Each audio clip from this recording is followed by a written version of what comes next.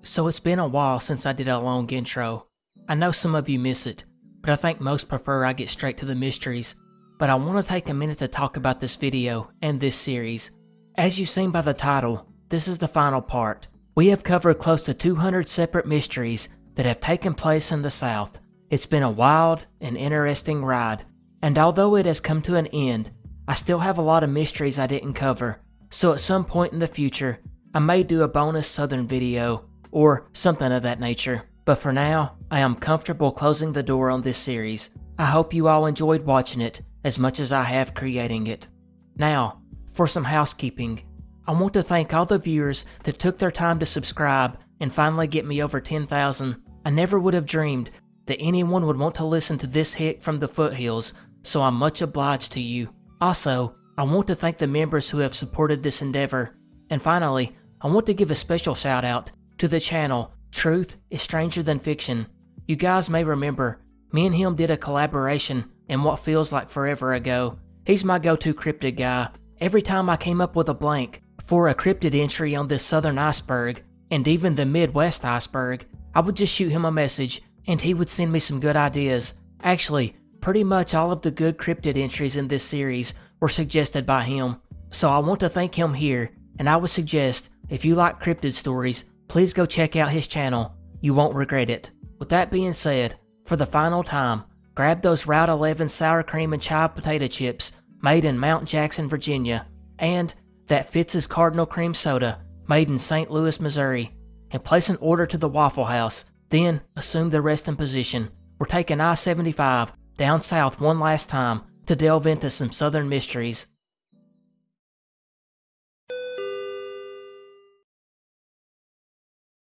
November 20th, 1986, 17-year-old Madeline Pons of Ethelsville, Alabama, would go into her evening shift at a convenience store across the state line in Columbus, Mississippi.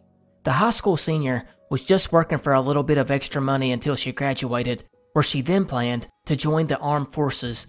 The night began like any other, and about halfway through her shift, around 9:05 p.m., Madeline's mother would drop by to bring her dinner, like she normally did, and then she hung around the store to talk for a few minutes before leaving. She would then make it back home at 9:10 p.m., leaving Madeline to finish out her shift. Her parents had only let her take the job as long as the owner assured them she would not be working alone.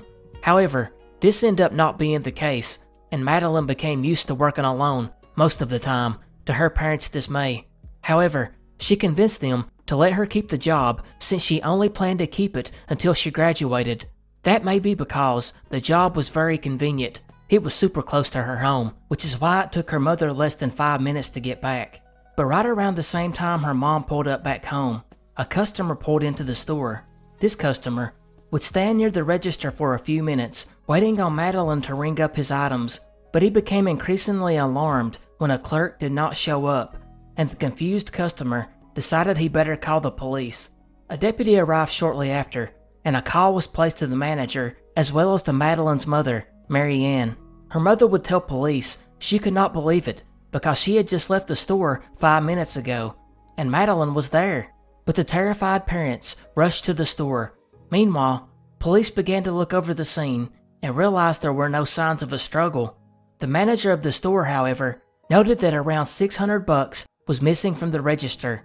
They then began to search around and found Madeline's belongings were still in the store, and her car was still in the parking lot. Inside her car was her purse, wallet, keys, and hairbrush. Obviously, the whole thing greatly worried her family, as Madeline was not one to leave without telling her mother where she was going. It was also unlike her to leave her purse and hairbrush behind. The police agreed and stated she was most likely abducted during a robbery. To be thorough though, detectives did look at the possibility that she had taken the money herself and ran off with someone, but after interviewing multiple people, it just didn't fit her profile, so they launched a massive search looking for her. Police on both sides of the state line searched for clues, but found nothing.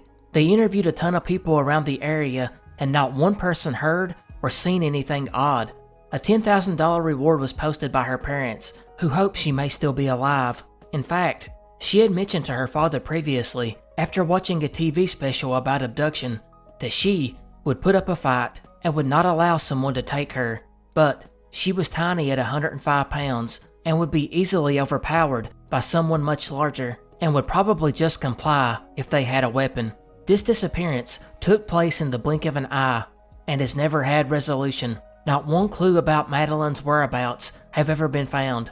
Heck, even after putting up flyers all over the country, there's only been a few possible sightings. One of these came from someone who claimed that Madeline was living in Anniston, Alabama, some 2.5 hours away, and was working at a poultry plant. When detectives followed up the lead, they were stunned to find the woman they believed was Madeline, who was hiding and had changed her name. The woman kept insisting she was not her, however, and it was only after Madeline's uncle was called in by police to meet the woman that they were safely able to rule her out, although her uncle did state she could pass for Madeline's twin. They would follow up several other sightings over the next few years, but they all led to nothing, and police went back to their original theory that she was murdered that night, and in a time before security cameras were everywhere and DNA breakthroughs. The case has always needed an eyewitness or someone to have came forward to inform the authorities of what really happened, but that has never occurred. And although there is almost zero in terms of evidence, there's been one rumor surrounding the case that has persisted for decades, and that is, a lone well that sits behind the store may hold the answers to the mystery, as it's long been theorized that whoever was responsible for her disappearance may have disposed of her in the well, even though that would be hard to believe considering this all happened within 5 minutes, meaning the perp would have most likely had to return to the scene of the crime later on, which was just absurd. Regardless, by 2010, the police would finally tackle this long-held gossip.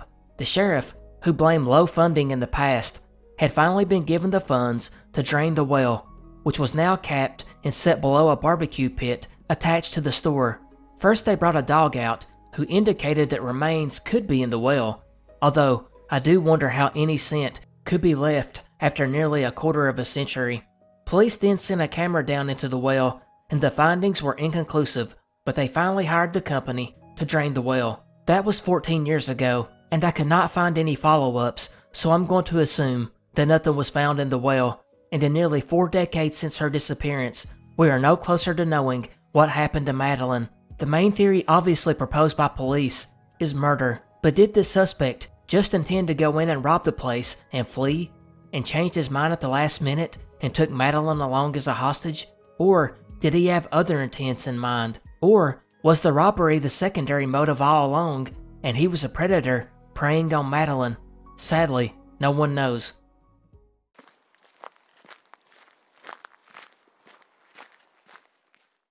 Halloween, 2005.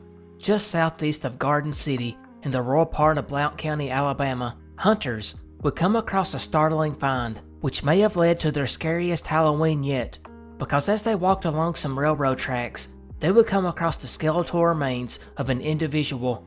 Obviously, the hunters would make a call to authorities, who came over to recover the remains and see what else they could find. Little could they know, this was going to lead to one of the most confusing unidentified person cases in Alabama history.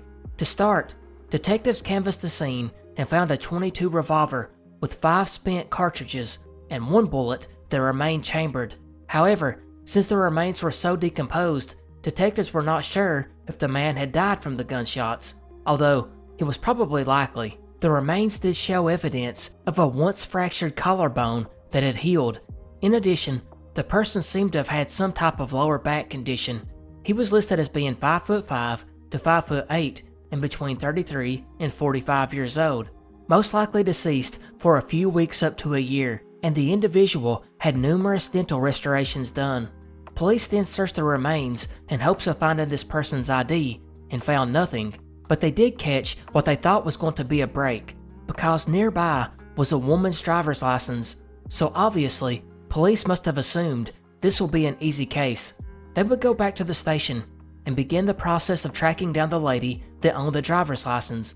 They would call her, and sure enough, she stated that the remains must be the man who was her common-law husband. He had just left her a year prior in 2004, and on his way out, he snatched her license. Now, I don't know why he did that, and it's not really elaborated on, but she did confirm The man's name was Chad Patrick Singleton, and his birthday was April 1st, 1972. So case closed, right? Well, no, because you see, when police began looking into the background of Chad, they soon found out he had died in 1995, some 10 years before this person's remains were found near the railroad tracks. And as you may imagine, this opened up the case to a few more questions. If the real Chad was already deceased, then who was this? Secondly, why did this man want to change identities? Was he wanted? Did he even know Chad? Well, detectives would try to get to the bottom of these questions, and they soon found out the imposter Chad's wife, yeah, she was just as in the dark as the police were. She had no idea the man she had been with, and had even had a common law marriage with, was living under a fake identity, but she did turn over a couple of pictures she had taken of him, which is where we get these from. With such a good photo of the man, one would think the identity would be easily made, and there have been a few guesses. One of the lesser believed ones, to me anyways, is a man named Jason Atkins, who vanished from Huntington, West Virginia on January 18th, 1999. He disappeared when his brother's boat capsized on the Ohio River. His brother was rescued, but Jason was never seen again. And while that might seem like an obvious case of drowning, detectives weren't so sure. They actually thought, considering his body was never found, it was possible he faked his death and left to start a new life. But why? Well, he was behind on child support payments. To me, this one is a stretch, but there are a couple more. First was that of David Britt Sargent, who disappeared on May 30th, 1999. He was 18 at the time, which would put him out of the age range when the body was found, but he was the same height range at 5'7", and even crazier, he was only about a 35-minute drive from the area where imposter Chad was found. He also had similar eyebrows, ears, and hairline. According to reports, David had been camping on his mom's property in Blount County, again, where the skeletal remains were found, and he just vanished. His car was found abandoned on a country road later on, but again, the age is a little bit off, so that's why I saved the most likely match for last, that of Herman Matthew Gamble. Just looks-wise, he is probably the closest match, but again, there are a few issues. Gamble disappeared at the age of 25 in 2004 and was 5'7", so a few years off the coroner's estimated age, but right within the height range. And he also disappeared in McCalla, Alabama, about a 55-minute drive south of where the remains were found. But here's the issue with this one. Gamble vanished on June 16, 2004, a little bit over a year before the body was found, and just a few months before he allegedly left his common law wife.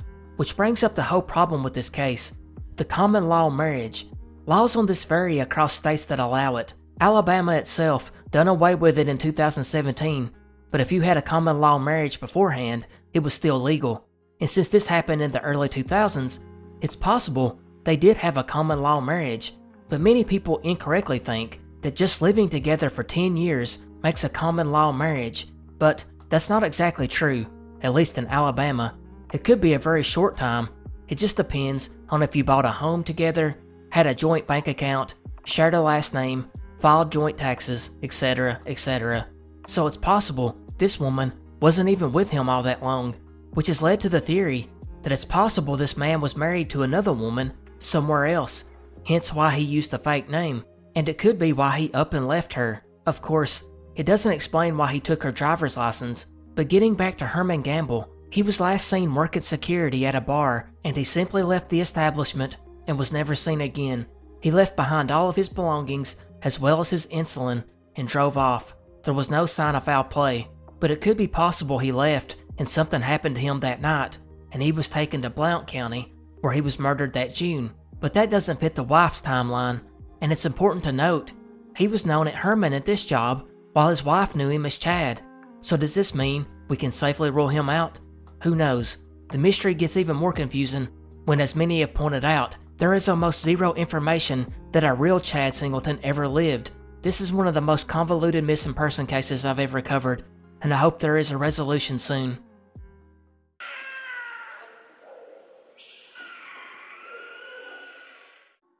Are Black Panthers roaming around the foothills of eastern Kentucky?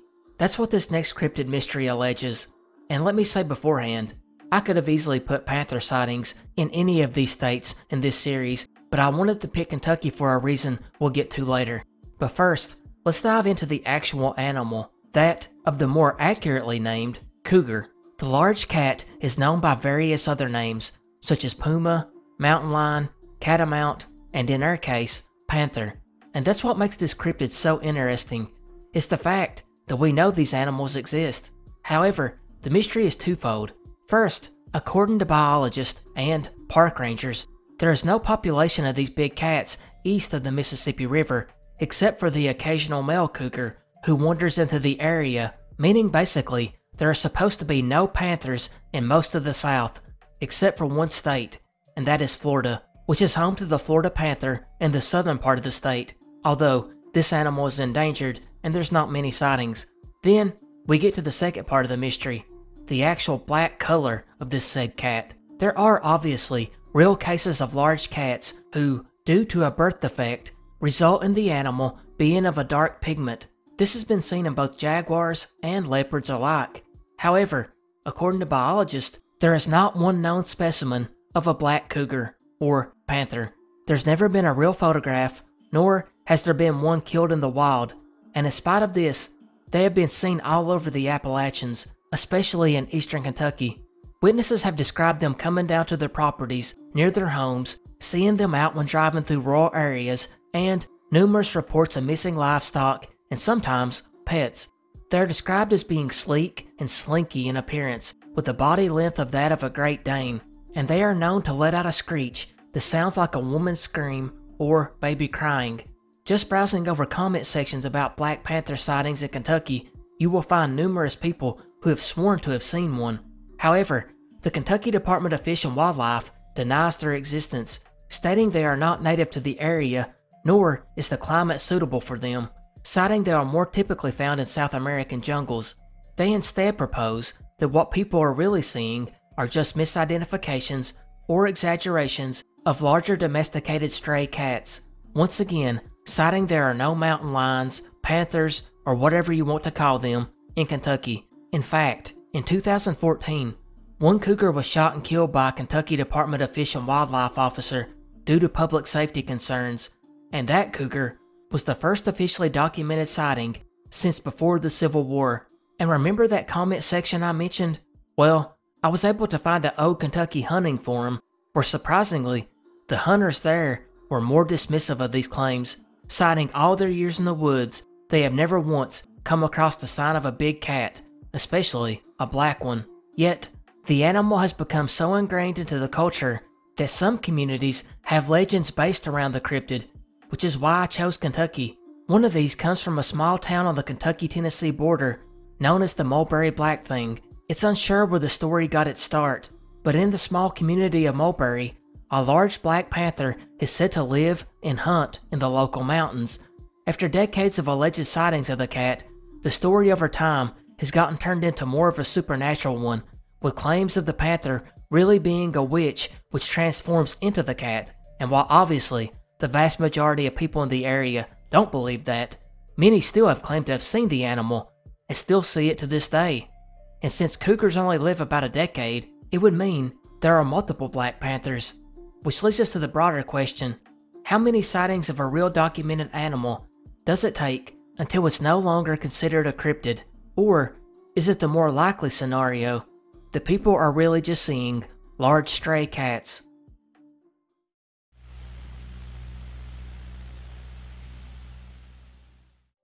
If you have followed both the Southern and Midwest series, then you'll be familiar with this next mystery. It comes from a very weird half a year in the United States between late 1896 to mid-1897, in which numerous sightings of unidentified airships took place. Sometimes they were just unidentified lights in the night sky, while other times there were very descriptive reports of airships with human crews on it, or something that looked human, walking around on board.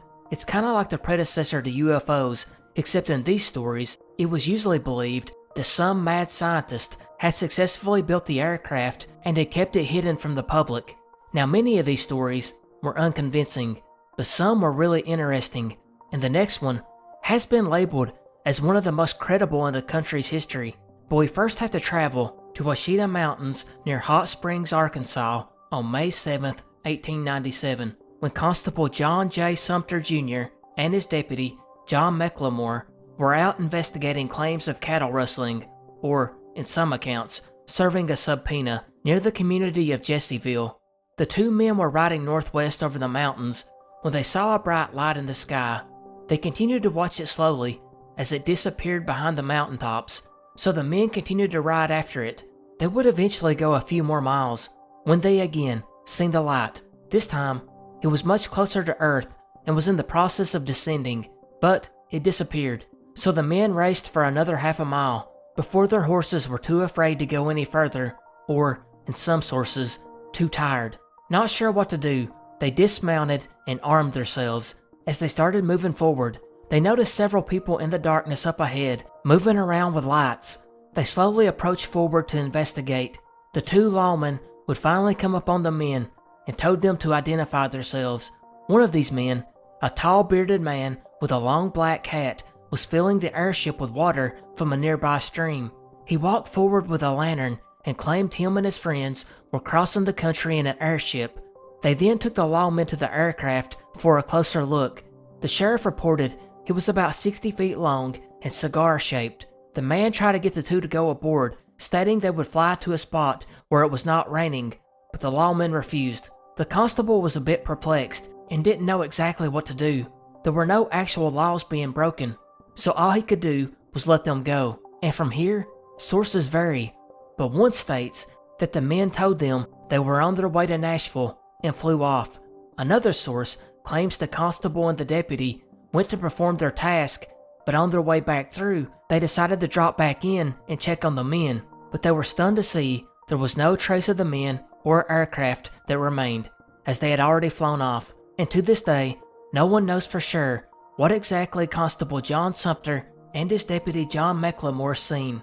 We know that some of the earliest airships were built years before, but none of them were real feasible, and it was during this time frame that the constable reported the sighting that real usable airships were in the earliest stages of development in Europe. So is it possible some mad scientist out in the mountains of Arkansas had built his own homemade airship, or was it built somewhere else and they were trying to do a cross-country flight like they claimed? What's interesting about this story is there is no mention of aliens or anything paranormal. They were all very real human beings, flesh and blood pilots, on an aircraft that was obviously built by man, so that could give the story a little credence. In fact, in at least one source, I was able to find that a resident in Hot Springs had actually applied for a patent for a flying machine around this same time. He was denied the patent, but could this have been his craft? If it was, he never came forward after the story was printed. Not long after, a similar sighting happened to the east over the border of Mississippi. There was also at least one other sighting in Arkansas in the same time period, where the pilot told a state senator, allegedly, that the aircraft was bound for Cuba to fight the Spanish, since tensions were on the rise then.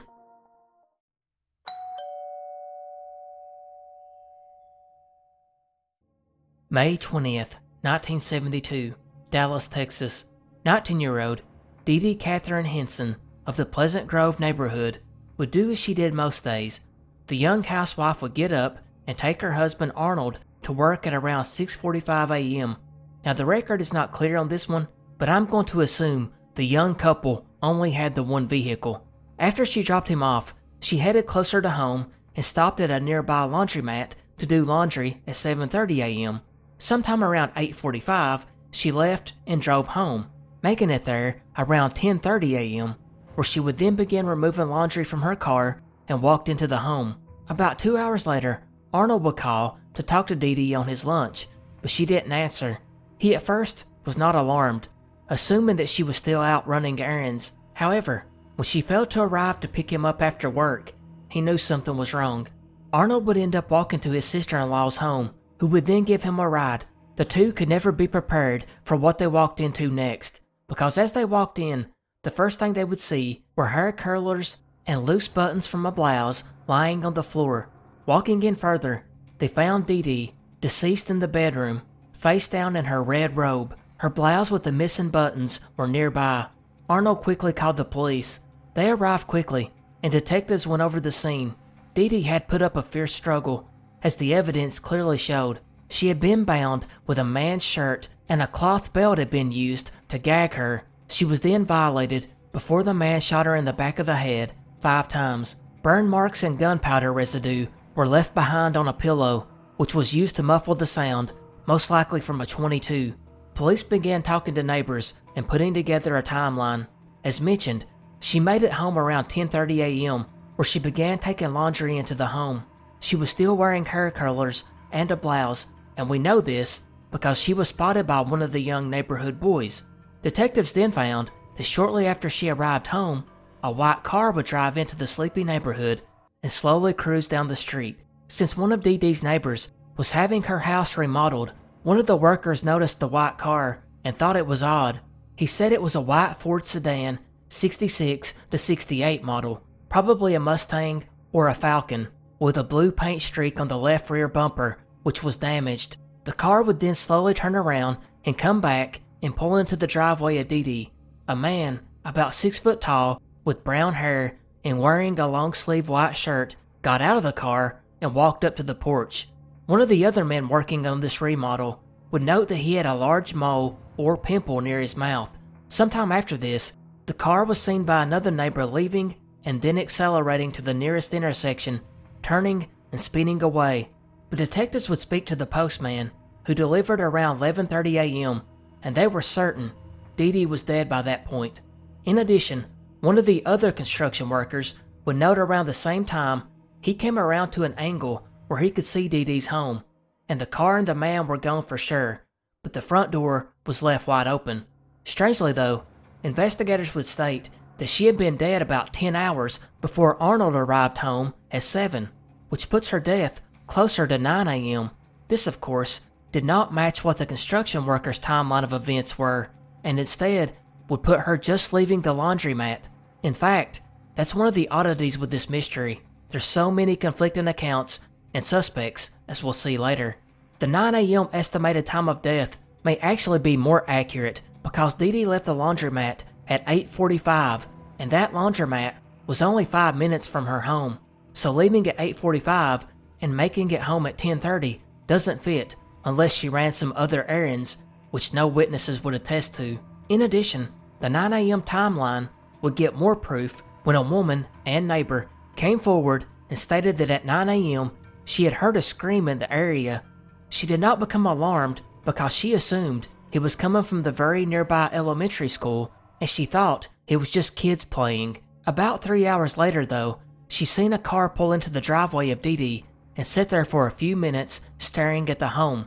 This woman would also tell detectives that a strange man had been lurking around the neighborhood in the days prior, walking around and, according to her, scanning homes. He had stopped at this neighbor's home a short time before the murder and asked to use the phone. He then thumbed through a phone book, dialed 4 numbers, and held the phone to his face for about 30 seconds, then hung up, stating nobody was there. She found this very odd, considering he dialed just 4 numbers. Also, within this few days before the murder, an individual who residents thought may be mentally ill was knocking on doors and asking people to vote for him because he was running for dog catcher, which of course an animal control officer is an appointed position. But apparently, this man left some neighbors a bit unsettled. Likewise, while at the laundromat that morning, one witness would tell police that a young white male was watching DeDe as he peered at her while standing near a vending machine, although it was noted he left before her. But it would get more complicated because for 3 years prior to this, DeDe and Arnold had been receiving strange phone calls very early in the mornings. It started about 4 months after their wedding in November 1969, ringing sometimes at 3 or 4 a.m. It was always an individual who just breathed heavily into the phone, and sometimes had music playing in the background, but never spoke. These calls happened so much that they eventually changed their number and had it unlisted, yet the calls persisted and only stopped a week before the murder. And again, just a few months prior, around Christmas of 1971, DeDe would go to a camera store to buy Arnold a Christmas gift. It was here that a man followed her in and then just stared at her, making her very nervous. The store clerk would then use the camera To show DeDe how it worked, taking the photo you see here, DeDe would demand the photo and left the store immediately. But these strange incidents don't stop here, because one day, around this time frame, DeDe would pull up and stop at a busy intersection. The car behind her began accelerating and pushed DeDe's car out into traffic before the man drove off. However, police would run down all these leads and eventually ruled them out, and continued to focus on the white Ford seen that morning. The only person of interest, or one that we know about publicly at least, was a 27-year-old man named Alfred Ray O'Neill, who was arrested just 4 months later in July for a robbery/murder of 2 teenagers in Paris, Texas, about 2 hours away. He was sentenced to 40 years in that case, and at the time of DeDe's murder, he had lived close to her in Arnold and actually only worked about 20 minutes away. However, other than a hunch, the detectives had no real proof, as this was before the days of DNA, and the case eventually went cold. Arnold would die in 1991, and he was never suspected by the family or the police. This case is weird in a way. One of the big issues was there were too many persons of interest and too many conflicting accounts. Obviously, it was most likely the man in the white Ford, as police believed he forced his way inside on her, although they could not conclusively rule out the possibility that the driver of the white car was not involved, and instead, the killer may have already been inside the home waiting. But just who was this killer? Alfred O'Neill? The crazy dog catcher?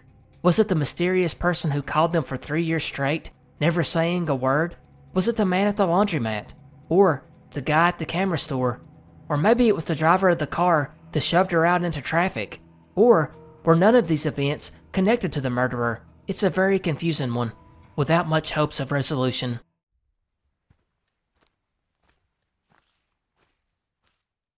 October 8th, 1976, schoolteacher Mr. Wayne Dunlap of Knoxville, Tennessee, was excited to take his class on a field trip, and since things were much different back then, permission slips weren't needed, and the teacher hadn't even told the students or the parents where they were going, as he wanted them to be surprised.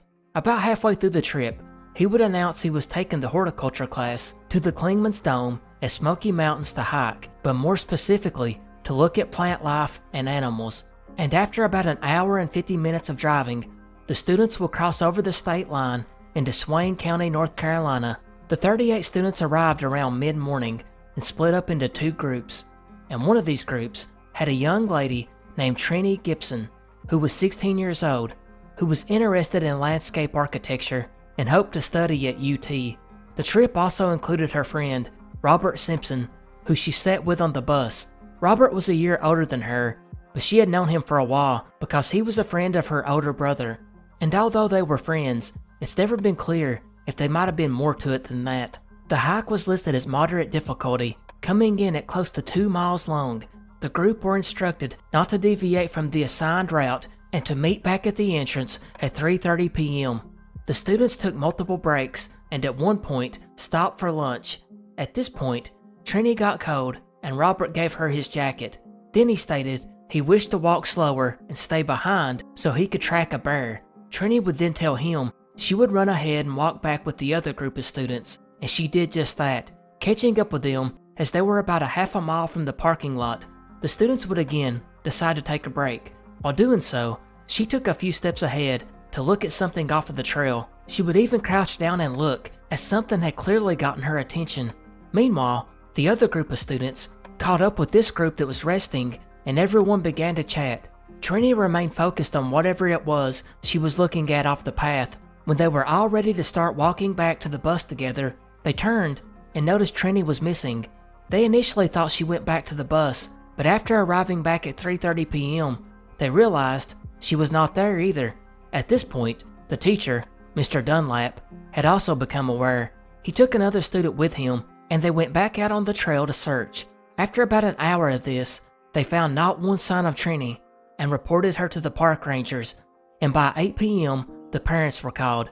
At some point, volunteer searchers were called in and came out with dogs and searched the last known location of Trenny, but the search was hampered by wind, rain, and fog. They would follow the scent to the spot where the trail intersects with the Appalachian Trail. The dogs then followed it into the thick woods that led up to an area near the Clingman's Dome.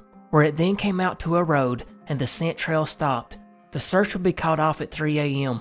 Most interestingly, searchers also came across broken ferns, empty beer cans, and cigarette butts near that spot on the road.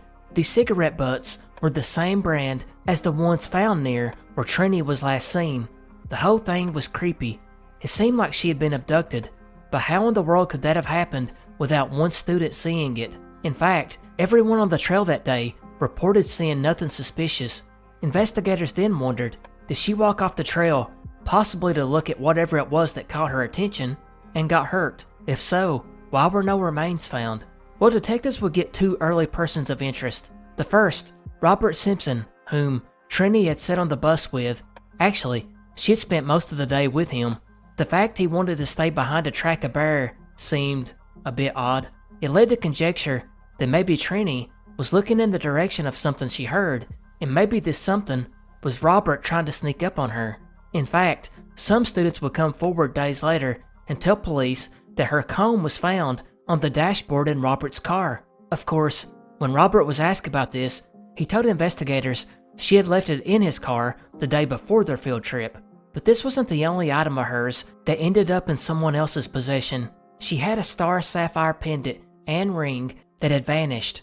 These would end up being found in the possession of another girl, and when questioned, that young lady would not say how she got them, but she stated she would give them back to Trenny's parents, which she didn't do. This jewelry had more of a sentimental value to Trenny, and the thought that she would just hand them over didn't make sense. But later on, another student would come forward and claim that Trenny had supposedly given the jewelry to another girl to hold on to during the field trip, and then this girl gave the jewelry to the other student who refused to say how she got it. All in all, a bit suspicious.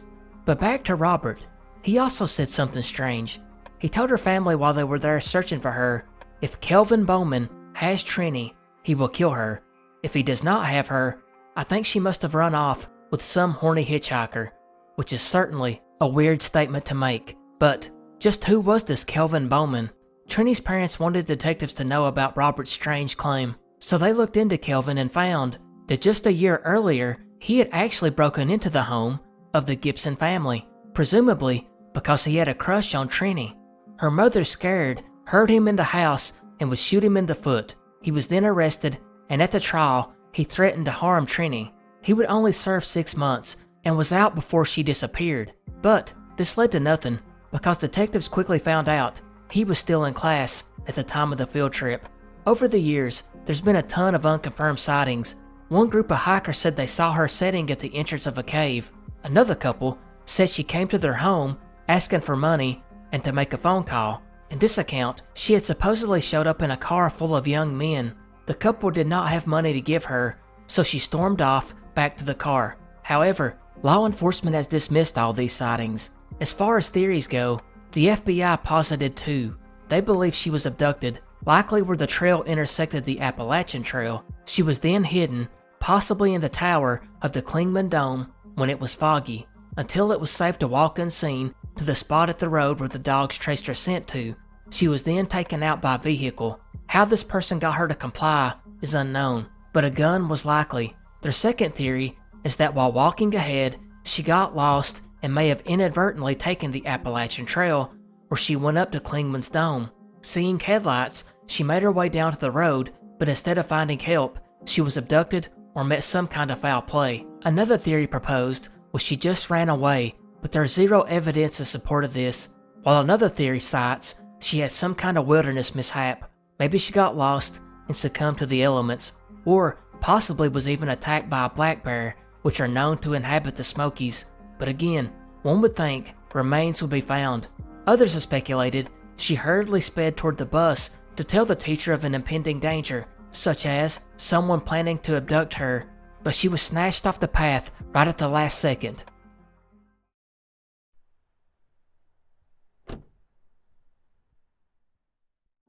September 25th, 1988, Lake County, Florida. A man would get out of his car and walk over into a wooded marshy area in search of some cypress lumber. Little did he know what he would find instead would lead to a mystery that has not been solved in nearly 40 years, because it was here he came across the body of a deceased woman, one who had been deceased for many months and was not recognizable, except for the fact that the remains did show long bleached blonde hair, a long denim skirt, blue-green tank top, manicured nails, and pantyhose which had been partially pulled down, which hinted at an assault. Judging by the location, it was likely she was dragged some 30 feet to this area from the side of the road. Police began to canvass the area, but found no identification. There was nothing left to do except take the skeletonized remains to a professional, and luckily, the University of Florida's Department of Anthropology had one of the best in the game. A famous forensic anthropologist, Dr. William Maples. The man was highly respected in the field and was considered to be the greatest in the nation. In fact, in this time frame, he was already conducting an analysis on the remains of Spanish explorer Francisco Pizarro and Joseph Merrick, aka the Elephant Man. So this Jane Doe would get one of the best examinations that there was to offer. Dr. Maples began and determined she was between 24 and 32 years old and was around 5'10" and had an athletic build. He found she had 250C silicone breast implants, which the doctor concluded would have looked proportional to her build. He also found many pits and ridges along her pelvic bones, which led him to conclude she had given birth more than once. He could not determine a cause of death, but police were certain it was a homicide, and that would be all the case for a long time. It would go cold over the next 2 decades, until 2010, when major advances in DNA analysis came about, that the case would be brought back to the forefront, because it was at this time the state of Florida was making a huge push to solve some of these cold cases with new technologies. The detective in charge of this case made sure that these unidentified remains were one of the ones that got tested with this new technology. It would take about 5 years, but detectives would finally get a break in 2015, and they were stunned, because this Jane Doe was transgender. That's right, the expert doctor years ago that stated that she had more than one child, well, he was using the scientific knowledge of the time that led him to conclude that the pits and ridges he's seen on her pelvic bones were due to hormonal changes from pregnancy. But now, it was known that this came from hormone replacement therapy. The story would get a little bit of media coverage, and soon the name Julie Doe was given. The case obviously had issues from the start, but it's led to questions concerning family. Did Julie cut all contact in order to begin transitioning, as was probably the norm in the 80s? Or did the family live on the other side of the country and had no idea she had transitioned, thus filling out a missing persons report that was not accurate? Or had they totally disowned and cut off ties with Julie, thus never filing a missing persons report? What is likely is she had been in hormone replacement therapy for years, as well as having implants, meaning she needed money from somewhere. This has led to conjecture that her family might have been wealthy, and one of these estranged family members may have been sending money quietly to help her along. Of course, it's also possible Julie was involved in sex work. Another more sad thought comes from the discoveries made during the examination, such as Julie had a healed broken toe, rib, and cheekbones, which indicated a history of injuries or trauma. She also apparently had a rhinoplasty, which was probably to correct the injuries to her face. Further testing has been done over recent years, where ancestral ties have been found in the southeastern part of the country. This one is currently pretty active, and it's possible a resolution comes soon.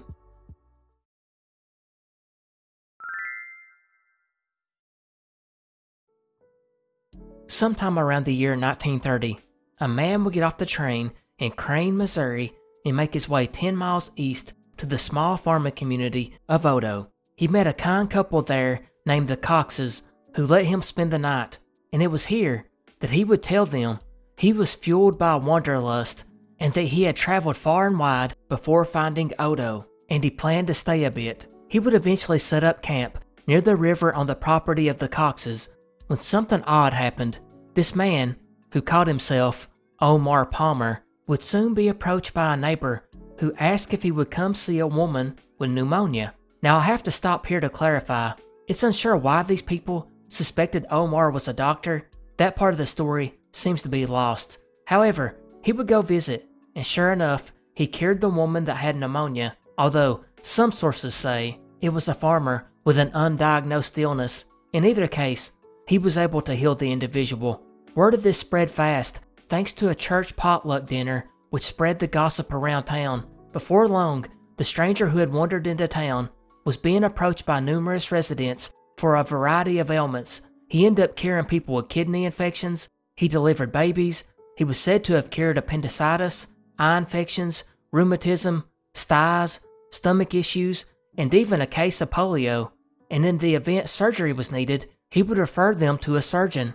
However, in most cases, he just treated the patients with herbs. Soon, he opened up a clinic, and according to the record, he treated 7,000 patients within the first few months. And the catch?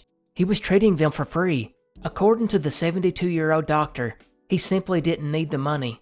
He would start every morning at 4 o'clock when the patients first began to arrive.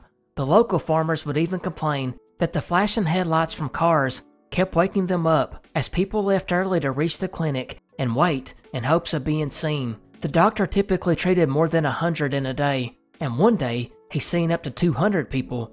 He often had to turn away a dozen or more patients who would usually come back the next day. Locals, of course, really took to this guy and began calling him the Wizard of Odo, in no small part because of the secrecy around him. In fact, Omar refused to tell anybody where he was from and what brought him to the Ozarks, and they were fairly sure Omar wasn't even his name. He hated for pictures to be taken of him. Heck, he didn't even want people describing what he looked like. And when asked about his past, he was always vague and evasive, and clearly did not want anyone in town to know anything about him. Of course, this much secrecy will only start more rumors, and many began to wonder if he was some kind of wanted criminal running from the law. Others speculated he may have headed one of the nation's top hospitals. Some speculated he graduated from 3 of the top universities in the country, but many believed his real skill was just entertainment. I mean, why would he come here? Odo was a tiny community with a post office, small store, barbershop, and church, and that was pretty much it. But within a few years of setting up this clinic, cars and trucks could be seen lined up in either direction, which is only made more odd by the fact that Omar never showed proof of having a medical degree. In fact, an investigation began in 1933, which led to him being arrested for practicing medicine without the proper paperwork, most likely because all the other doctors in the area were jealous and reported him. But these changes were eventually dropped when no one came forward to testify that they had paid for his services. Although Omar would not allow his face to be seen, he did do an interview with a newspaper, and when asked about his identity, he claimed he was not running from anything in his past. He didn't do anything dishonorable or criminal. He instead retired from the outside world, discarded his previous name, and separated from his past. He claimed to have had a nervous breakdown and came to the quiet backwoods to get rest. When the reporter replied he was not getting any rest because he was seeing numerous patients, he countered it was his destiny to help. The stories began to spread, and papers started to run more articles about him, stating he was more a healer than a medical doctor. Soon, other accounts popped up of people coming and sitting for days or a week in what might be termed a festival-like atmosphere, with picnics, campfires and all, just waiting around to see the good doctor, who seemed to be more of a miracle worker. People began to come from all over. Very little was known about his treatments, other than he used herbs, charcoal, kerosene, and would apply a soft material coated in sugar and turpentine to treat inflammation and soreness. Many noted he was sort of a spiritual doctor, believing the spirit would heal the body, although others would say he was just giving patients hope and the motivation to take better care of themselves. Meanwhile, at the town center of Hurley, town leaders took notice, and they reached out to him in 1934, promising support and to build him a new, larger clinic. And the town, knowing these people were traveling from far away, had to have somewhere to eat, and sometimes they needed somewhere to bed down for the night. So, it was an economic opportunity they could not pass up. Meanwhile, Omar would begin to hire locals to gather herbs, roots, and other naturals, and soon the Odo Remedy Company was started, which sold medicinal herbs all over the country, which provided a nice income for Palmer and his wife. Oh, and I should note here, the 72-year-old Omar had met and married a local 27-year-old woman who had a young daughter. The two would go on to have 2 kids of their own. A few years later, Omar would move his clinic to Aurora, Missouri, about a 25-minute drive away, and just as quickly as it began, it ended, because in 1938, after seeing thousands of patients and gaining a nationwide following, he closed his clinic and moved away.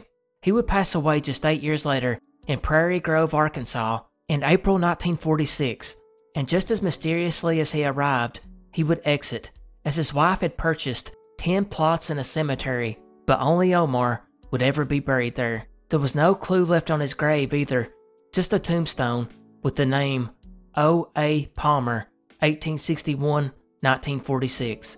And a few years later, his herbal remedy company would vanish as well, almost a century later, and nothing is known about the doctor who treated thousands of patients for free in a small town in Missouri for nearly a decade.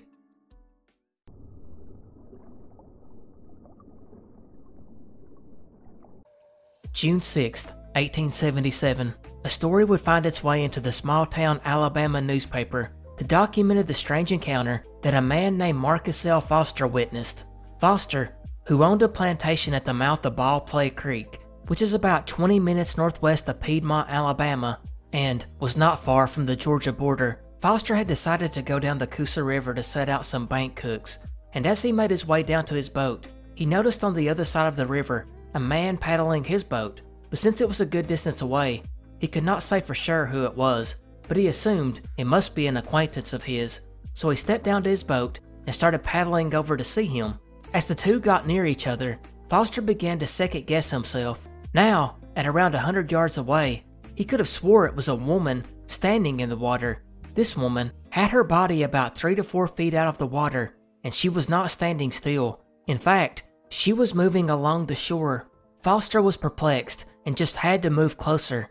As he got near, he seen something he would have never guessed. This was not a woman at all. To his shock, it was a serpent, or some kind of water creature, with a head and a long erect neck extending out of the water about 3 to 4 feet. Its head looked like that of a horse's head, with large glaring eyes and a mouth that extended open, showing a fiery red tongue. The cryptid showed no signs of fear, but stared at Foster as it passed. Foster, for his part, started making a quick retreat back to the bank, where he stood and watched the animal swimming back and forth, where at a distance still looked like a man in a boat. The cryptid would finally swim off and plunge into the depths. Now Foster was not a man known to tell tales, and he was a respected man in the community, so he decided it was probably best not to speak of this, because he was afraid of being mocked and having his reputation ruined. Actually, we wouldn't even know about this account if it hadn't been for another witness, a man named James M. Elliott, who seen the creature while him and an unnamed individual were out on their pleasure boat. They described the creature as being 40 feet in length, with a body as large as a hogshead. This led to more people coming out about their own sightings. One, a Judge Lemmy Standifer, a highly respected man, had, on occasion, when crossing the river in a canoe, heard a noise like a distant thunder behind him. He claimed to have turned around to see about 30 to 40 yards away a creature with an enormous body and head and neck that stretched 14 to 15 feet above the water and would then gradually sink back into the depths and disappear. Over the next several years, numerous sightings would take place, specifically between Gadsden, Alabama and Rome, Georgia, and they were taken as credible, and the newspapers even warned parents to keep their children away from the river. Although the aforementioned reports described the creature as being 40 foot, most accounts described it as being around 20 feet, with the head and neck of a horse and black skin that was covered in scales. Some reports mentioned that it had a white underbelly and large knots on its back, while all accounts stated it moved through the water like a serpent. And although these sightings we discussed came from the late 19th century, the earliest sightings actually took place in the early 1800s. It's even said that the first official report came from a letter in 1816 which mentioned that a number of St. Clair County settlers near 10 Islands had killed a sea monster that appeared ill. When they opened up the creature, it had recently eaten a human, his canoe, a deer, a bow with arrows, and a rifle. Although this creature is never described, many attribute it to the Coosa River monster. And going even further back, the Creek and Cherokee Indians have similar accounts of a serpent, or serpents, living within the river. The biggest spike in sightings popped up in the mid-1900s When several dams were being constructed in the area, it was also at this time the stories began to circulate that the creature was responsible for the deaths and disappearances of several farm animals in the area. However, there's never actually been any concrete proof that this creature exists. In fact, an early theory on this one came just 5 years later in 1882, when researchers posited that the serpent-like beast was nothing more than a mass of leaves forcing its way up by gases created as they decayed. Once they broke the surface, the gases would dissipate with a sound similar to a snort or a roar. Other speculation is that of a giant catfish, specifically a channel cat or blue cat. They can grow to pretty big lengths. Blue cats specifically are one of the largest freshwater fish in North America. Sticking with the fish line of thinking, some have theorized that what these people were really seeing was actually a sturgeon, another huge fish. They also have long bodies and snout, and have rows of bony plates running along their bodies, and could, at a glimpse, look like a serpent. Others have suggested the whole thing was a hoax or mass hysteria.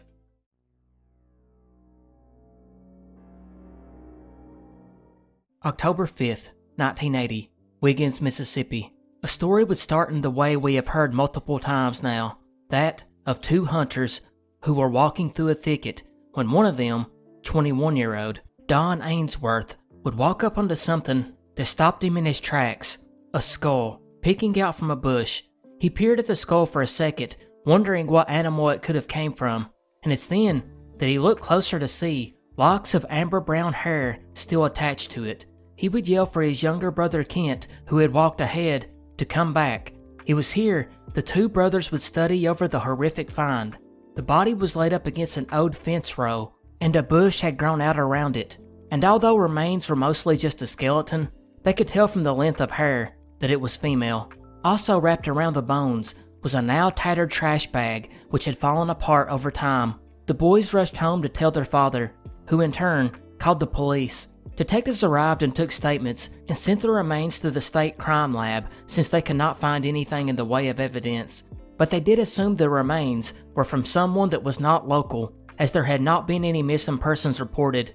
And it's because of this fact the Biloxi, Mississippi PD would get involved. See, they had a missing person case that stemmed back to just 5 months prior in May, and it's a mystery we have already taken a look at in this series. Back in part 6, you may recall the story of 61-year-old Marguerite Peggy Maiden, the avid amateur golfer who vanished from her home. When police searched it, they found a trail of blood that had been haphazardly cleaned up. Then a few days later, her car was found at a hotel parking lot. Well, when news spread of this unidentified person, the town of Biloxi became very interested because they feared these were the remains of Peggy. But the state crime lab returned a report that dashed those hopes, because this woman had been deceased for only 3 to 4 months, which would be too short amount of time to be Peggy. Also was the fact that this unidentified woman was too young to be her, and their heights and dental records were different. Peggy would never be found, and it's thought she was killed by the Dixie Mafia. But the identity of this person wasn't the only mystery.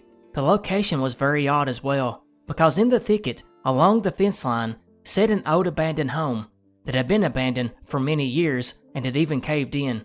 The land actually belonged to an employee at the sheriff's department who used a neighboring field to grow cucumbers, which indicated that someone from out of town most likely drove until they found a safe rural place to dump the body, as most locals knew that the property here belonged to a member of law enforcement and would not likely dump a body there.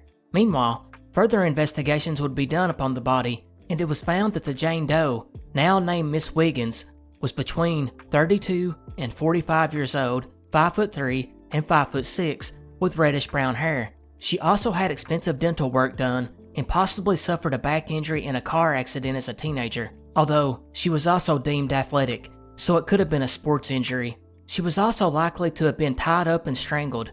As far as who she was, or what she was doing here, there's been various theories. Of course, the one that always gets brought up was she was a sex worker, but not everyone agreed with this. There was actually an early theory that Miss Wiggins was a wealthy woman who had a career in public relations. Where they got this idea is not really elaborated on. Others believed she was a dancer or performer from Vegas citing one of the only clues, that of a torn piece from an entertainment publication called The Las Vegas Mirror, dated March 14, 1980, which was found in her pocket. Also, her being a dancer could explain the back injury, as spinal stress injuries are common among dancers, and with very little else to go on, the case went cold for years, when police would get an interesting phone call in 2013, that from a local resident, Christy Johnson, who teaches forensics at the University of Southern Mississippi. She had actually investigated cold cases for other law enforcement agencies in the state, and she was passionate about solving Miss Wiggins' case. She had actually learned about it from an officer in a different county, and after looking into it, she was sucked in. She dove in, following old leads using new forensic tools. She re-interviewed witnesses like the boys that had found the remains, as well as the old detectives, and also digging through old file cabinets looking for every little piece of data she could find. In the decades since her taking on the case, she has compiled a detailed binder on Miss Wiggins, from medical examiner reports, facial reconstructions, DNA profiles, and other forensics. Altherm Labs would do their thing, and were finally able to determine an origin for the woman.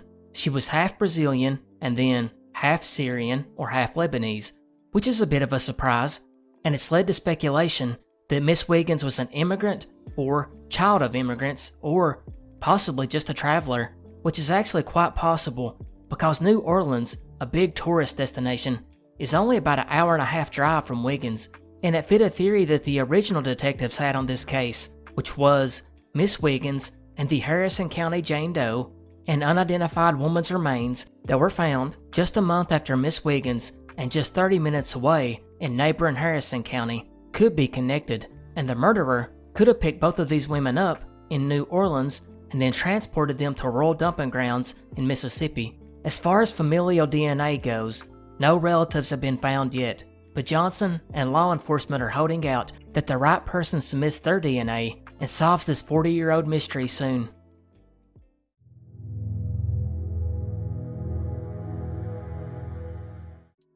In the time we have been covering mysteries on this channel, we have looked at some weird graves and tombs, but there may be no more controversial grave we have covered than the mystery grave in Van Buren, Arkansas. The grave is a bit unusual, and it's enclosed with old stones and is clearly very old. Actually, it's even older than the town, and nobody actually knows how it got there. And since this is a pretty straightforward mystery, I'll jump right into the theories.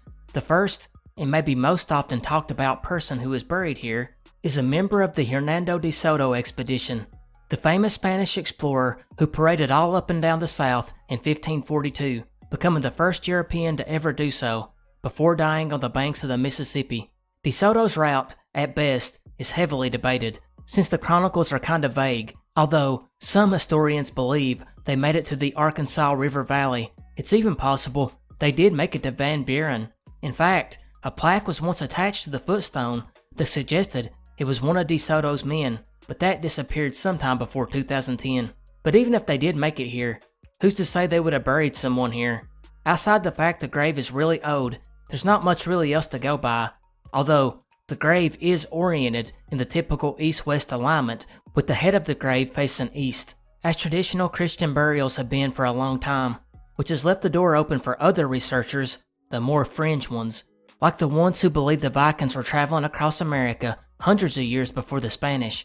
It seems some believe the Vikings made it to Arkansas as well. A lot of this goes back to the Heavener runestone found in Oklahoma, which we have discussed in a prior video. The stone is alleged to be made by Vikings, and that stone is only about a 50-minute drive from Van Buren. It's also directly upriver from Paris, Arkansas, which is home to another runestone, and proponents of this theory state that the Vikings were already in the area and they just used these big stones around the grave. Another theory was that it was actually from the La Salle expedition carried out by the French in 1682 and holds the remains of two men from that journey. Others claim it is a Native American grave, possibly the final resting place of a Christianized Cherokee. Others pitch a more grounded theory that the grave is part of and clearly aligned with other graves in the plot of the Thompson family, one of the earliest pioneer families in Van Buren, and it also has a crude inscription resembling a Masonic compass and square, albeit upside down. Finally, some researchers state that the stone-style grave is really not that unique. and they can be found throughout the South, especially ones from the 1820s, as it was a common practice on the frontier to do this to keep animals from digging up the remains, which has led to the more boring theory that this was actually a person who died in the 1820s and was a Mason and probably a member of the Thompson family.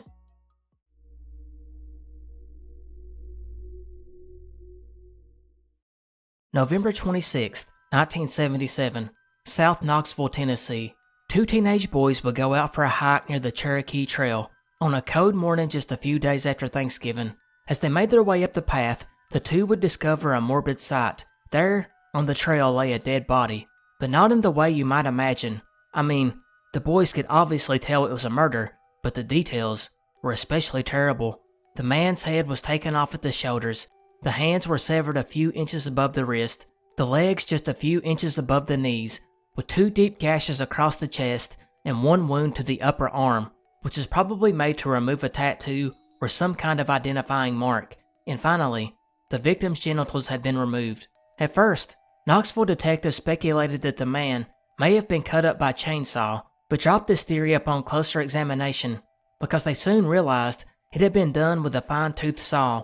Regardless, the missing body parts were never recovered, and obviously, they assumed that it had been done to hide identification, except for the genitals, which suggested a very personal motive, most likely jealousy. Also at the scene was a length of rope found wrapped around the torso, as well as blood stains and marks on the ground, which suggested the murder occurred somewhere else and the body was dumped here.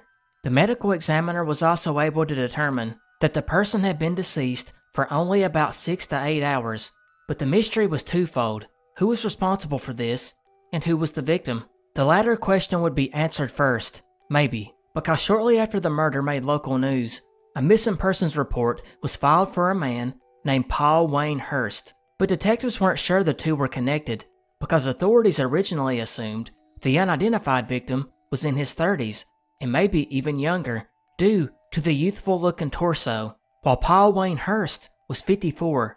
But this could be explained though, because you see, Paul Wayne Hurst was a former Gold Gloves welterweight boxing champion, and he exercised religiously every morning and had an excellent diet. He also spent much of his time coaching and mentoring young boxers. So now that the investigators knew they had a much older man who kept himself in top shape, they deemed it was most likely the body belonging to Hurst. This would be made official a week later when the medical examiner compared spinal x-rays of the torso to that of Hurst, who had been treated for a back injury years earlier. Although some were confident it was Hurst, the case would be slowed down by second guessing by authorities and family members as to whether it was actually Paul or not. It led to the body being exhumed less than a year later. Still, investigators looked for motives to murder Paul and couldn't find any. He had founded a youth boxing program and was well known as a mentor and was loved by the students he had taught. The 54-year-old could still handle himself well too, and whoever was responsible almost certainly had to use a weapon and did not take him on physically. Within the first 2 months, detectives would interview more than 100 people, but the case had not made any progress. Then it would slow down even more because Paul's son, Sonny, would hire 2 private investigators, and they, along with the coroner and the Hurst family doctor, all stated without a shadow of a doubt the body in the grave was not Paul Hurst. This was in spite of the fact that the torso shared the same rare O-negative type blood, while Paul's family pointed out there was evidence of a hernia operation that had taken place on the torso, while Paul had never had one. The body also had an extra nipple on the right side, while Paul only had one. With DNA testing a long ways off, the arguing would continue. What could be said either way, though, was Paul would never be seen again, so detectives continued to work on that angle and once again began looking for motives. His own son would quit his job as an insurance adjuster and became a licensed private eye who spent years running down leads. He uncovered vague rumors that it involved organized crime, but none of these panned out. Although, it was actually around this same time that another local resident named Ronnie Sellers, who had been a student of Paul's, would begin a campaign of posting flyers and walking around with signs that read, "The torso of 1977 was not Paul Hurst." Apparently, Sellers had fought a then unknown up-and-coming boxer named Sugar Ray Leonard in 1973 and almost beat him. He implied that Paul's disappearance was related to that, or, more specifically, the organized crime involved with that. The sheriff's department, however, looked a bit closer to home. They found out that just 2 months before the murder, Paul and his wife Reba had divorced, yet they still lived together and slept in different rooms. She told detectives that they had went to dinner on Tuesday night, and then Paul took a week off from his job to go on a trip, which he did not share the details of. She did not see him again and only knew he was missing after his brother reported him so the following Monday. She didn't say much of anything else, other than Paul came and went as he pleased. They did seize items from the home, such as a saw, hatchet, mattress, and bed. The FBI examined them, but the lab tests were inconclusive. Meanwhile, detectives found a surprising thing about Paul's life that many did not know about. He was pretty socially active. He apparently had several girlfriends. Women loved him and just couldn't get enough. And he apparently was getting phone calls from these ladies at home, whom he shared with his ex. And detectives would soon find that his other son, Steve, was upset about his father's affairs and actually bugged the home phone at his mother's request to listen in to the conversations he was having with these women. Detectives would interview both wife and son again, but it never went anywhere. The case would go cold for about 8 years, when in 1985, a FBI special agent based in Knoxville would come forward with information. Apparently, he had a confidential informant who told him that he went to junior college with the same son who bugged his phone, as well as a strange individual known as Richard Russell. This man was said to have had a short temper and drank heavily, and apparently always carried a handgun and claimed he was a mercenary in Vietnam. One night when out drinking, this mysterious individual would make the claim that he killed Paul Hurst for messing around with his girlfriend. The case file never elaborates on how serious the sheriff's office took this information, though. It's been over 4 decades since the infamous Knoxville torso murder, and little progress has been made. His son, Sonny, who became a private eye, did eventually come around to the belief that the torso did belong to his father, but has downplayed involvement by his mother or other family members.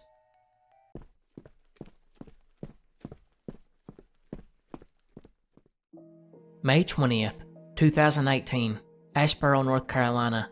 28-year-old Nancy Troche Garcia would take her 6-month-old daughter over to the home of her ex-boyfriend / baby's father to spend time with him. Nancy would then leave, and later that evening would stop by her ex-boyfriend's sister, where she asked if she could help her brother take care of the baby for a while, because Nancy, who was now a United States citizen, needed to travel back to Mexico to visit her mother, who was very sick.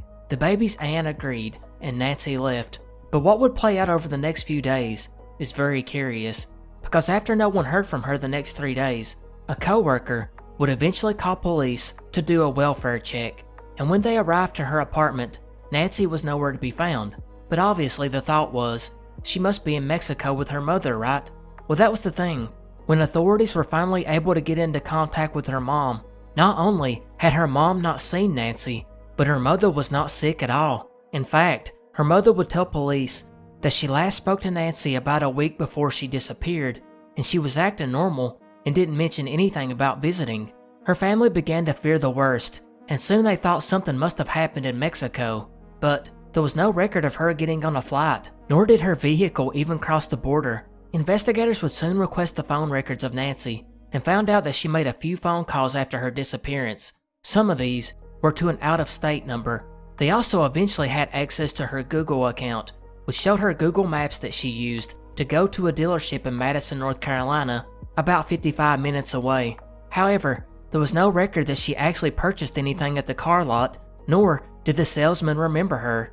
The Google account also revealed he was logged into once in January 2019, almost a year after her disappearance. And the strange part? It was about 30 miles from her hometown in Mexico, where her mother was at.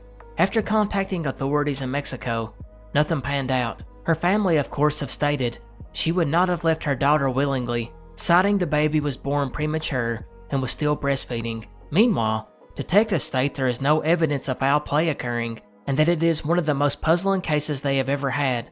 And other than Nancy telling her ex and his sister that she was going to Mexico, she told no one else anything of the sort. In the time since, police have conducted interviews with Nancy's ex, his family, Nancy's friends, and numerous other people in her life, and not one lead has came from this, and there has also not been any sightings or traces of her since the day she left.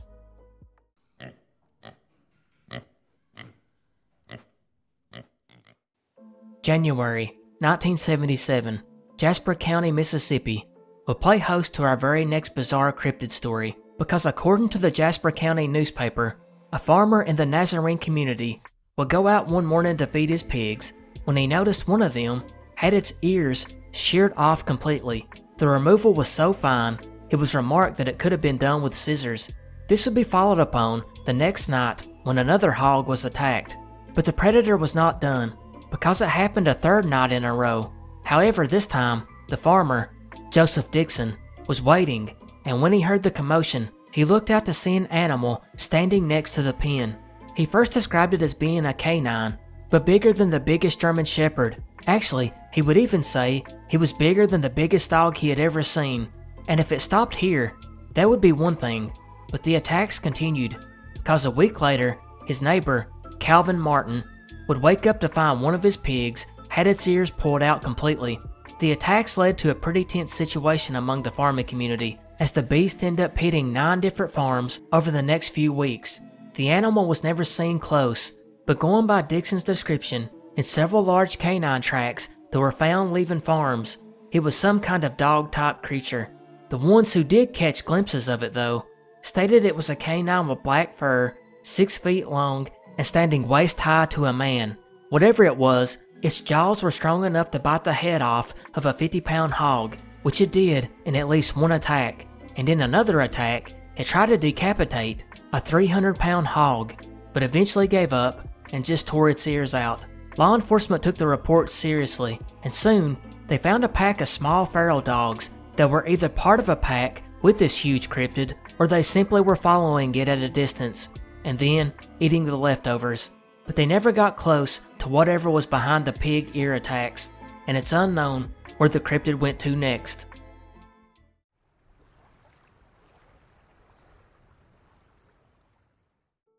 Lake Okeechobee of South Florida covers 730 square miles, which makes it the 10th largest body of fresh water in the US, but it's one of the most shallow in the country, averaging around 9 feet deep. It's had a long connection to the weird and unexplained phenomena going back for decades, and that might be why many Native Americans never settled in large numbers near the lake. It was actually the early settlers that would first call this place home, and it's these settlers that would first give us accounts of our next mystery, because prior to 1910, the earliest pioneers would report finding human skeletons in the shallows around the southern end of the lake. Fishermen would also report pulling up skulls in their nets, claiming there were so many that during times of low water, it was like looking down at a pumpkin patch.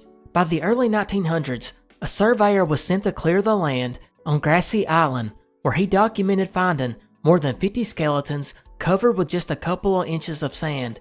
And this was not a case of burials either, because this spot he was standing used to be a lake bottom, but the water level was dropped by a drainage canal. By 1918, the water level in the lake would drop to an all-time low due to a drought, and revealed hundreds of human remains laying around in the silt below. They had not been laid there in an orderly fashion either, for example, like a burial. No, they were scattered, and the bones belonged to adults and children alike. So, where in the world have all these remains came from? Well, the first theory was an obvious one, an ancient hurricane. However, one problem with this was the fact that prior to 1900, few people lived around Lake Okeechobee, which seemingly rules out mass casualties from a flood or storm. The next theory that would be brought up would be the Seminole Wars, which was actually a set of 3 conflicts taking place between 1816 and 1858, and involved the United States fledgling government and the Seminoles and their allies. But only one skirmish took place near the lake, and that was the 1837 Battle of Lake Okeechobee, which resulted in 30 dead total, thus ruling it out. Interestingly, there are no Spanish accounts of the bones, and historians believe they actually go back for thousands of years, while some speculate that it's the remains of a huge Indian village that was wiped out by warfare or disease. But that opens up another question. Where are all the artifacts and pottery from this huge village? there are none found in the area, suggesting there was no village. Another theory brought up is that a local tribe traveled to the lake to dispose of their dead over a period of years as part of a ritual, and then anchored them to the bottom of the lake, but this contradicts the bones being scattered. After this, the theories get a little more out there, with one suggesting the 200 Seminole warriors slit their throats and launched themselves into the water to avoid being captured by the American forces, but this story is usually just taken as a legend, and it's not even sure that the story was supposed to have happened at the lake. Others cite a legendary lost tribe that was referenced by other Native Americans, and then you get the paranormal ones like refugees from Atlantis or aliens.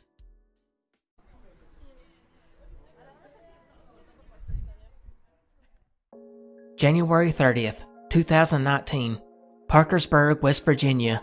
John DeMarino would walk into a local bar wearing his red hoodie and a beanie. The 51-year-old had gotten divorced only 5 months earlier and had moved back in with his mother, and it was his mother's vehicle that brought him to the bar that night. He would find a place to sit, lay down his iPhone and car keys, and order a beer. Around midnight, after drinking half of it, he got up and walked off. The employee thought John had went to the restroom, but he never returned.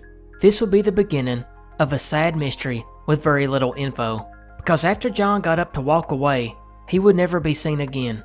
He did not contact anybody else, which was definitely a bad sign because he stayed into constant contact with his children, one a high school senior, the other in college. After a short time of not reaching out to anyone, he was quickly reported missing, and it would be 4 days later that the vehicle he was driving, which belonged to his mother, was found 3.5 hours away in Conneaut, Ohio. The car was found sitting at a Love's truck stop. The vehicle was unlocked, and there were no signs that anything had been taken. The car contained a cell phone charger, an empty bag of chips, and change in the cup, but otherwise in clean condition, and it was not processed for a potential crime.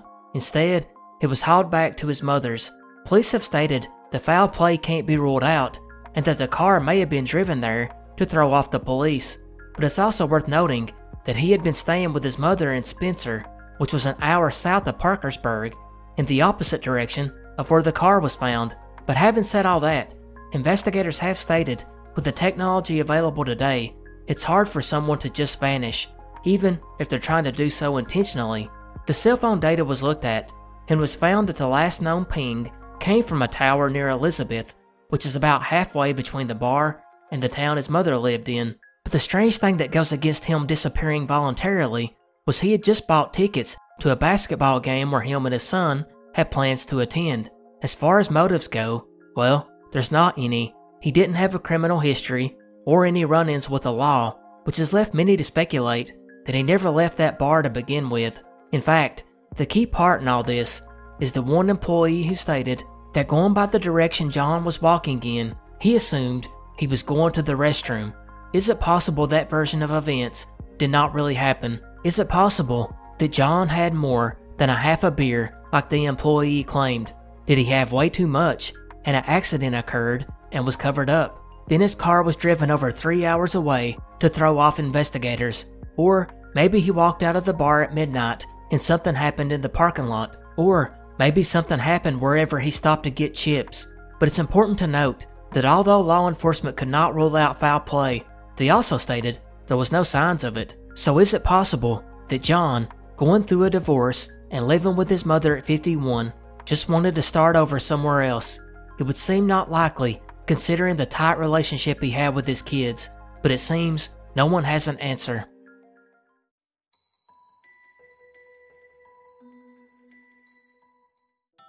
In 2018, author Simon Young would publish a book that he had spent the past few years working on. This book, well, it was a strange one. It was called The Fairy Census, 2014 to 2017, and the work was just a collection of fairy experiences that he had collected from numerous people. The quote-unquote census came from an online survey where he asked people that had experiences with the mythical creature to fill out a form. The witness would then record their gender, the year that took place, age, location, how the actual encounter went, etc., etc.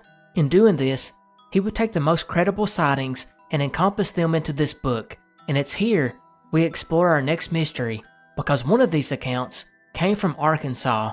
The person surveyed was now an adult woman who recalled being a teen in the 1990s in a forest in Arkansas. The town was not documented. She would reveal that on this afternoon, her and her little sister, who was 6 years old, were playing in the woods behind their grandparents' home with the family dog. She would state that their grandparents' property was pretty good sized, so they often went to the back side of the yard to explore. It was a hilly area with a good sized creek that ran through it where the girls played at often. But this day, her 6-year-old sister was out ahead of her, and off to the right, over the top of the hill and down the creek she went. Meanwhile, the dog stayed back with her. As she started to walk after her sister, her dog would stop immediately and stare.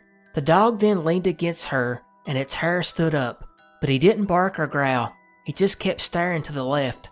Now this girl knew her sister went to the right, so she wasn't sure exactly what the dog was looking at to the left, but it didn't take her long to find out, because when she started looking around to the area where her dog was staring, she seen a woman wearing a long white dress that began to walk towards her, and in spite of leaves being on the ground, there was no crunching. Actually, there was no noise at all. It was completely silent and still. The birds, wind, and everything in the forest just stopped. It was eerily quiet. The so-called fairy was beautiful. She glowed a little and was brighter than everything else around her. Her hair was a dark blonde color and was long and loose, and she wore a long white dress. She would look at the young girl and smile and wave, who stated she felt shocked and just kept staring at her. Her dog finally made a bit of noise and pushed up against her leg more. It was this that caused her to look down at him, and when she looked back up, the fairy was gone. The report would go on to mention that her younger sister never seen a thing. Fairy sightings are not reported as often as ghosts or other paranormal experiences, but they do get reported quite a bit, and they've been reported just as long as ghost sightings have. In fact, one account from 1797 in Ireland reported seeing a huge number of fairies marching in military formation, and that is not unusual either, as a lot of reported sightings involve multiple fairies. So what's going on? Well, in this one, there's actually a pretty good theory. Charles Bonnet syndrome is a medical condition that stems from someone that loses some or all their vision. It can cause them to have hallucinations, and it's pretty common with different types of vision loss. What happens is when people lose their vision from disease or age-related issues, their visual system doesn't process new images, so the brain fills in the void by making up images or recall stored images for you to see. This results in people seeing things from patterns of lines to imaginary creatures like dragons and fairies. It's not stated in this account from Arkansas, but I do wonder if this young girl, who is now an adult woman recalling the story, had vision issues. If so, that would explain what she's seen. But you still have the people that believe seeing fairies comes from a supernatural ability to see things others cannot, and that these fairies are possibly spirits of the dead, or possibly even angels. Others believe the whole thing was a fabricated account.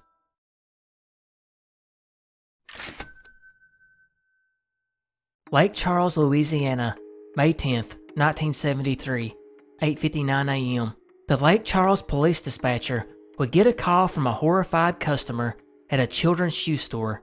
The woman had walked in to buy some shoes for her kids, but what she found was a woman lying on the floor, moaning and bleeding profusely. Officers and an ambulance were immediately dispatched to the scene. When they walked in, they found the owner of the store, Marion Pierce, laying on the floor. Her face was covered in blood, while her head was resting in a pool of blood. It was pretty gruesome. Her injuries had been caused by blunt force trauma. Detectives would begin the task of going over the scene, and found a fierce struggle had taken place. The shoe stand was knocked down and broken, and there was blood on 2 boxes on a bench. During the medical exam, Marion also was found to have large bruises on her shoulders and upper arms, suggesting whoever done this had forcibly tried to hold her still. Unlike other cases we have looked at, this one actually came up with a wealth of clues. In Marion's purse was found a bloody fingerprint on her wallet. Then, there was a lone cigarette on the corner of the porch of the store. They also found an empty cigarette pack inside. But even more eerie was there was one lit cigarette still sitting in an ashtray inside the store. Now detectives felt strongly that the customer who had walked in had interrupted the assault, prompting the criminal to flee out the back. Investigators would also find a cloth money bag which had been emptied, as well as finding that money had been taken from the register. But all this still did not amount to over $200, making investigators question if robbery was really the motive. In spite of the brutality of the attack, Marion held on for a while. She was taken to a local hospital where she was listed in critical condition. Sadly, she never regained consciousness. Unable to describe her attacker, she passed away 2 days later at the age of 42, leaving 6 children behind. The difficult task of finding the perpetrator now began, and unlike some investigations we cover, the Lake Charles PD went all out.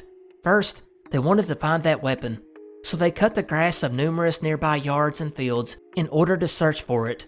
They then drained a canal near the store, and nothing was found. For the next 2 days, they set up roadblocks driving by the store, where they took down every license plate with the assumption that the drivers would take that same route the same time every day. And this was not because they thought the suspect was going to drive by. What they hoped was that these drivers would recall seeing something odd in the area on the day of the murder. Meanwhile, they began extensive questioning, starting around the store and moving out into the surrounding neighborhoods. The investigation was huge, but sadly led to nothing.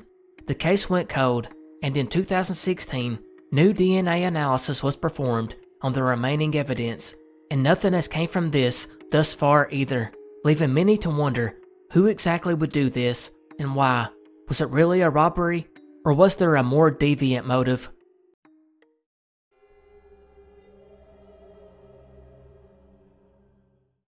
Decades ago in the tiny community of Calvary, Georgia, a population of around 130 would play host to this next bizarre unexplained phenomenon. The story would begin on a Friday afternoon in the spring, when a couple of young boys had just gotten out of school. The two, who were cousins, were walking down the old country road, laughing and talking when they passed the Piedmont Primitive Baptist Church, one of the oldest churches in the state. It's here they would notice on the opposite side of the church, where the graveyard was, a burial taking place, and this funeral was impressive, one the caliber never seen in the area before. The procession was led by a blue wagon, being drawn by 2 white mules, while the mourners walked along wearing nothing but black. The entire scene was silent. Not even could the mule-drawn cart be heard. Then, coming up from behind the mourners, were the rest of the procession, which was made up of various colors of the rainbow, where they all moved and spread out across the cemetery yard, again in complete silence. Once to the grave, they stopped, lifted the coffin from the wagon, and lowered it into the grave, and then began to fill it with dirt. Soon, they re-entered the wagon, and the buggies moved off, passing over other graves and everything else in the way. And then, the whole procession got out onto the road and disappeared into the mist. The young boys were stunned at what they had just seen. They knew all the people, as well as the one being buried.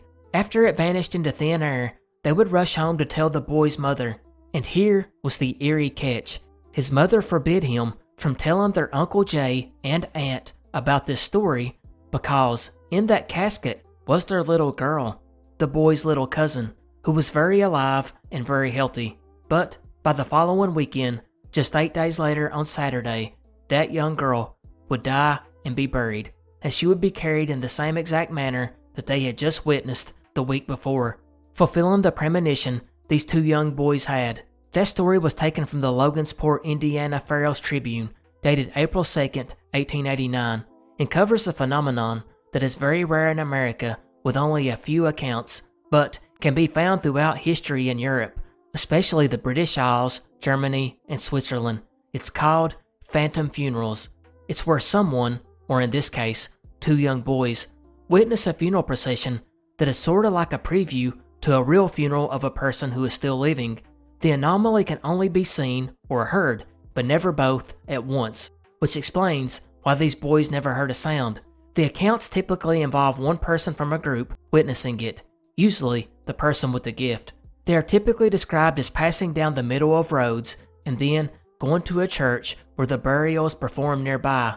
Witnesses typically describe a feeling of lost time in these events, or at night, seeing balls of light that look like little candles moving with the procession.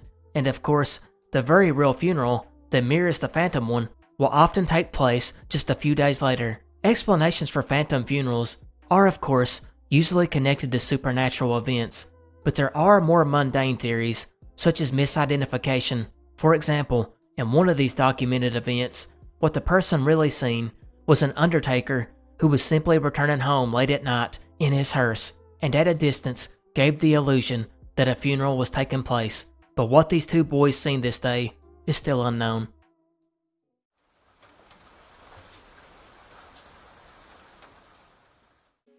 November 21st, 1985, North Augusta, South Carolina, which sits right on the state line with Georgia. Donna Smith would come home from her late work shift around 1 a.m. The tired mother of two would quickly go to sleep, knowing she had to wake back up early the next morning since her husband worked day shift. So at 7 a.m., she would get up and make coffee for him, and then check on her two children. One of these was 4-year-old Jeremy Grice, whom came from a previous marriage with Father Ray Grice. Donna would peek in to see Jeremy's room and see that the blankets were pulled up like normal. She did not actually see him, but she knew that he always burrowed up under the covers when he slept. So his mother thought nothing of it and went back to sleep. Around 10 a.m., Donna would be awoken by the cries of her baby daughter.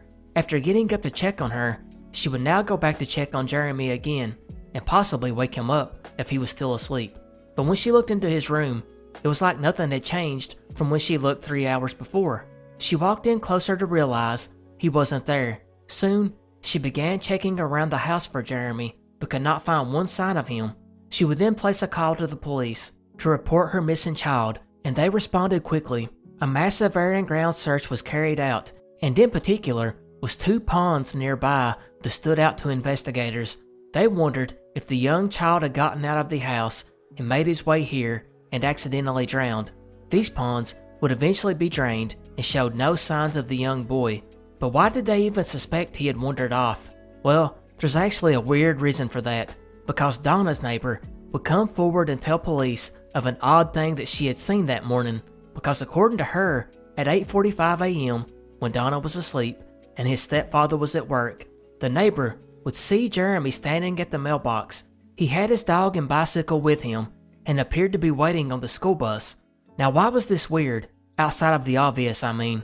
Well, for one, Jeremy didn't even have school that day, but maybe even more bizarre, the weather that morning was awful, cold and rainy, and almost 3 inches fell between 4 and 9 a.m., and Jeremy was just standing there barefooted without a jacket in the rain.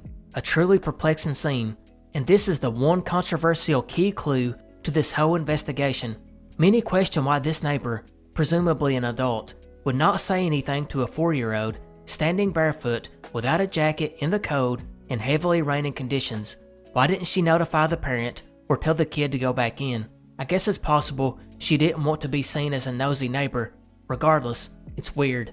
In fact, Jeremy's mother would later on question this neighbor's version of events, claiming that the dog, who always followed Jeremy, was still in the house when she awoke. She also stated it was odd because he would not just wander outside into severe weather. Similarly, I was able to find one other source that stated police could never substantiate the neighbor's account. Now, why they dismissed it, I could not find. But his family has always stated their belief was that Jeremy was abducted by someone from the local neighborhood. Law enforcement have never said that, but did state the theory was that he was abducted by a non-family member. In fact, detectives looked at serial killer William Downs, who was convicted of killing 2 young boys in 1991 and 1999. He would even admit guilt and was executed in 2006. The latter one occurred in North Augusta, where Jeremy lived. However, William had just confessed the other 2 crimes and was always adamant he was not involved in Jeremy's disappearance, and he was probably telling the truth. He would have been 18 at that time, and while not unusual, most serial killers do not start until their late 20s at the earliest.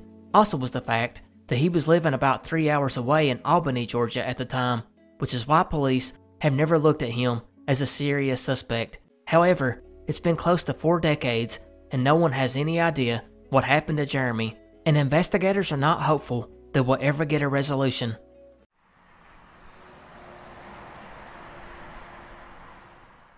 April 16th, 1968, Sonora, Texas.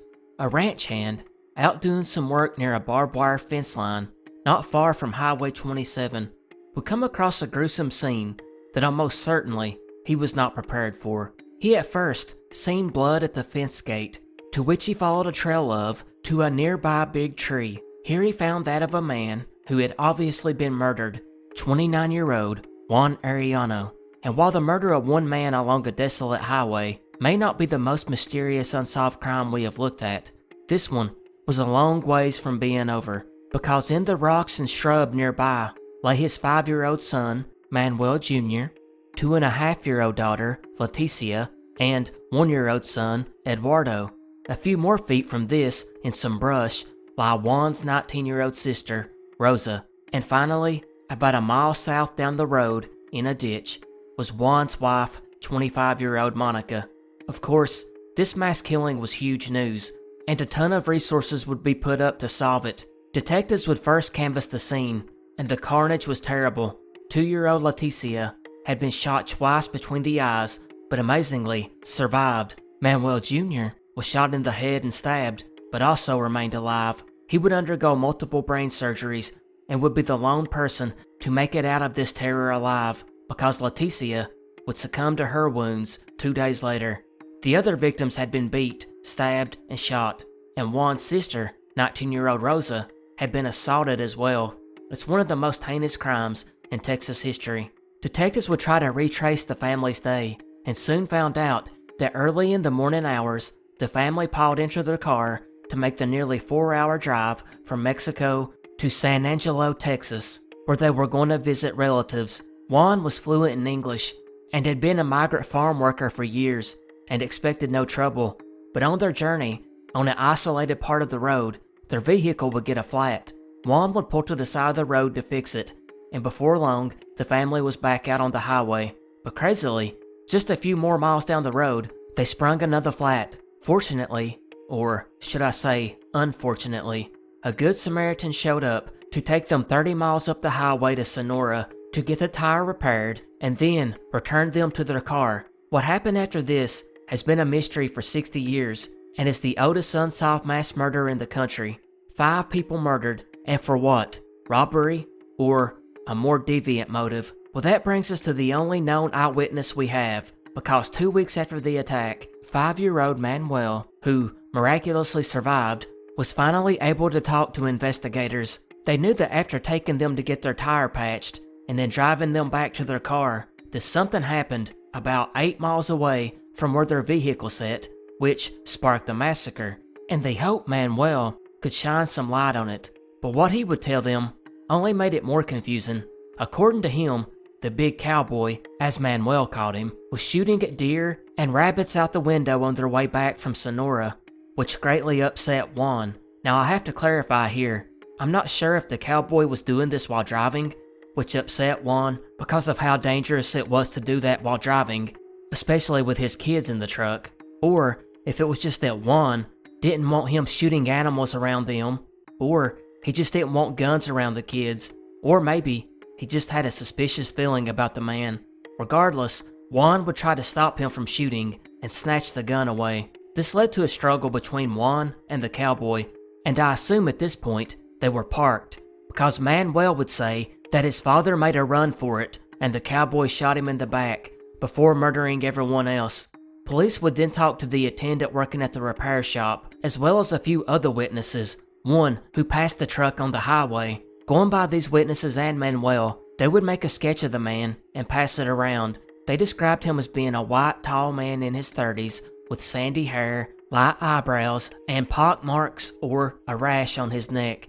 He also wore a straw cowboy hat, eagle design boots, and carried a large hunting knife on his belt. He was large, over 6 feet tall, and weighed about 200 pounds. He was also driving a 2-color 1967 Chevy Fleetside pickup truck. Police then brought in several people for interrogation, which led to nothing. And the men questioned would also be viewed by the attendant at the repair shop, as well as the few other witnesses who had seen them, and they all stated this was not the same man that was with the family that day. So police were back to square one. No murder weapon was found, no suspects, not even a person of interest. Over a decade later in 1982, the case was definitely cold. Although detectives had accrued over thousands of pages on the case, it would remain this way for another 17 years when in 1999, the Texas Department of Public Safety would get a mysterious tip. The caller stated he knew the identity of the killer. Detectives, unfortunately, were able to run down and finally dismiss this tip and identify the caller as an unreliable source. But that tip did help in sparking a new investigation. Cold case detectives picked up the files and started again, interviewing old witnesses, even the rancher that had found them. They searched tirelessly for the old vehicle, but could not find it, presuming it had been destroyed in a salvage yard. They would also interview the original lead investigator and have saved his sworn statement just in case someone is eventually arrested and taken to trial for the murders. They would even go to Mexico and link back up with Manuel Jr., but he could not provide much help. They also would DNA test pieces of clothing and other physical evidence in hopes of finding the killer. The case would still not be solved, but cold case detectives did make some progress. They now believed more than one person was involved. They also believed a different motive than the original investigators, because the first detectives believed most likely it was a hate crime, followed by the second most likely motive, sexual assault, and finally, theft. But the new cold case detectives reversed this line of thinking. They now thought he was most likely a robbery gone bad, which led to murder and the sexual assault of one victim. Cold case detectives also believed whoever was responsible most likely repeated the offense somewhere else. This case is largely forgotten about in the area now, and although cold case detectives were optimistic when reopening it back in 1999, it seems cold again, as one of the last updates I could find came from 2006, and that detective claimed that while the investigation was not even in the ballpark in 1998, in 2006, they were on third base and were very confident they were close to cracking it. However, that has not been the case.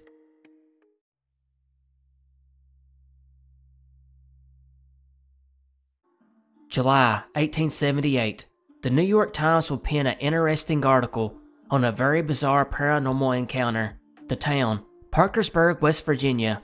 The people involved, local farmers. According to a telegram sent from Parkersburg to a major Cincinnati newspaper, at around 7 p.m. this hot summer evening, a farmer, after plowing his field for a while, decided to stop and sat down to take a break. While sitting there resting, he would notice something off in the distance, high in the sky, that seemed to be floating towards him and the other farmers in the area. Perplexed, he stood up and watched the object as it got closer and closer, having no idea what he was looking at. But it would become clear to just what this man was seeing, and he could not believe it. It apparently was a horse, and this horse appeared to be making swimming motions high up in the atmosphere. He was thrashing its head and neck from side to side while kicking, like it was trying to remain above water, all the while continuing to ascend up into the air. It was at this point he would yell at the other farmers and told them to look up, and they did, and they too were just as perplexed. Eventually, the few men would watch as the white horse would float off into the ever-increasing night sky. They would then report the whole strange affair to the local newspaper, and soon that account was sent to the Cincinnati newspaper, where it was then picked up by the New York Times. But what exactly happened here? Was it a hallucination? Probably not, since they all seen the same thing. What about an optical illusion or mirage? This would actually be conceivable, as we have covered the phenomenon before, known as a sundog, which is an atmospheric optical illusion, and it's possible what these men seen was a bright spot beside the sun that resembled a moving horse. The more fanciful theories state it was some kind of cryptid, or perhaps a horse being abducted by a UFO, while the more mundane theories are that of a strange cloud, or that the whole thing was a hoax by the Cincinnati newspaper to drive up sales, as that was not uncommon at the time.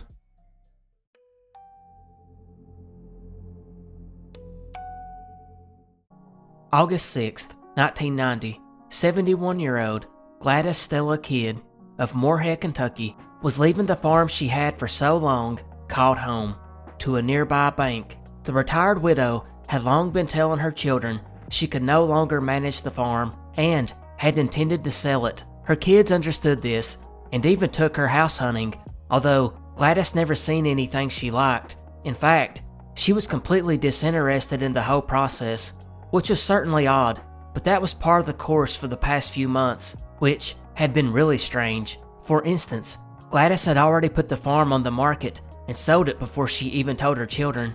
But it's stranger yet, because in the preceding 2 years, the elderly lady had gotten a boyfriend, and while that's not so odd, the fact is, this boyfriend wanted to keep their relationship a secret. The mysterious person would often call Gladys at the home she shared with other family, and if anyone answered the phone other than her, this person would immediately hang up and then call right back, at which point Gladys would rush to pick up the phone before anyone else could. There, she would rush out to meet this boyfriend at a hidden, undisclosed location, I assume, for a quick lover's rendezvous.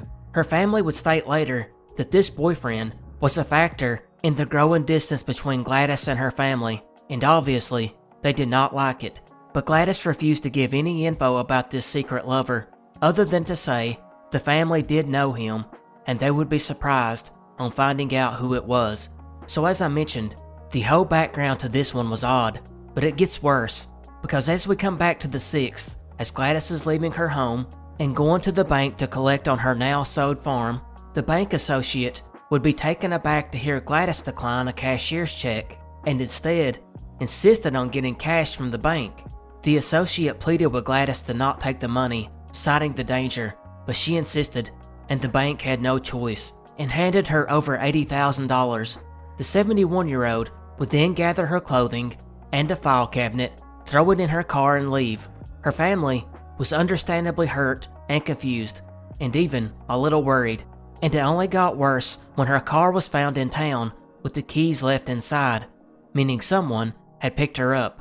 But 17 days later, Gladys would write them a letter, which was postmarked from Lexington, about an hour away. She had sent them to her 2 daughters and her son, with the one to her son being a bit mysterious. It read, "Don't try to find me. I would just leave. Don't spend money trying. Love, Mom." The kids were now super alarmed. The writing was definitely similar to hers, but Gladys, who only had a 4th grade education, seemingly wrote the letters perfect, and it was not characteristic of her, as she struggled with writing and reading. They also found it weird that she would just abandon them, but more importantly, her grandchildren, who she cherished. Furthermore, Gladys had never traveled much, leaving Kentucky only a handful of times in her life. Her family and friends all agreed it wasn't adding up, especially when her Social Security checks were uncollected and her driver's license was not renewed. Her family would file a missing persons report that led to nowhere, and the case went cold. It would take 17 years when in October 2007, law enforcement would take backhoes and dig at an undocumented location in the local area. Apparently, whoever owned the property before would never allow police to dig there, but now since the bank owned it, they allowed it.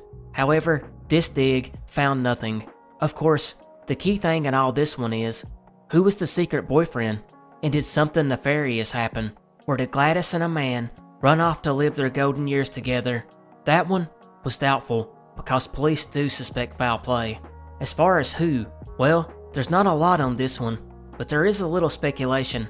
For one, Gladys was big into church, leaving some to question, is it possible someone from church was having an affair with her and the two ran off together? The thing against this is, nobody else from the church disappeared, which means someone from her church would have had to pick her up in that parking lot, taken her somewhere else, and killed her, and then took her money and continued to go to the same church like nothing ever happened. I mean, it's possible, but that one seems like a stretch. Also, it's worth noting, her church family also knew of her secret boyfriend, and it's a good possibility, if an affair was going on at the church, someone would have known who this man was. Others point to a totally different direction altogether. What if Gladys had found a younger man, a much younger man, and the two began a secret relationship to avoid judgment about their age gap, and maybe this young man had more in mind than love or an affair, and carefully planned out the whole thing from the start, from getting her to sell her property, taking cash only, and meeting him at that parking lot, where he then done something to her. Of course, there's no proof of this, unless it's something being kept secret by the police, but if that is the case, this person would still be plenty young enough to convict.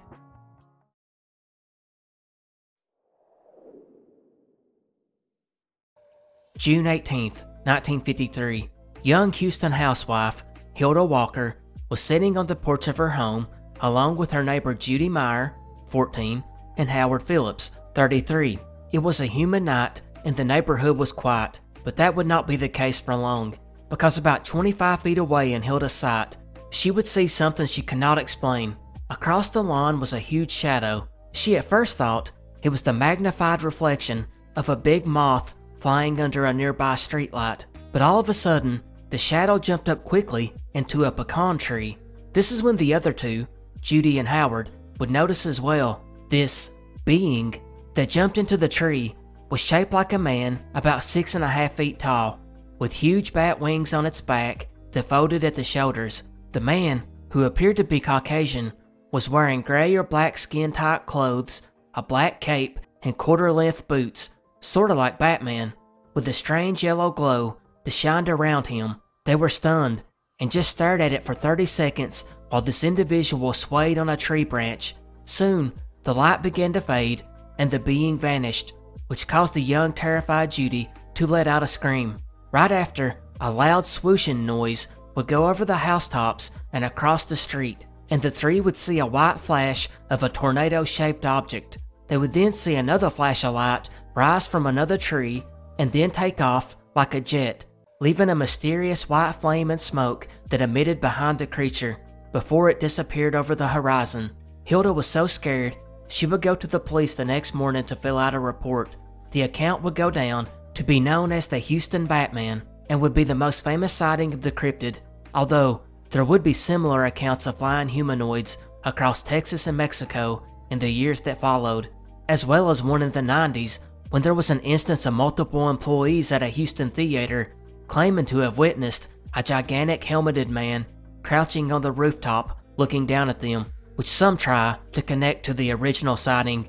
Many have compared this to the Mothman sightings, going as far as to call it the Houston Mothman. As far as theories go, some suggest, well, that it was a cryptid, maybe even one linked to the Mothman.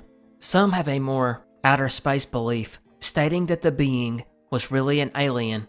And finally, it's just a good possibility that the whole thing was a hoax pulled on Hilda by a man in a suit.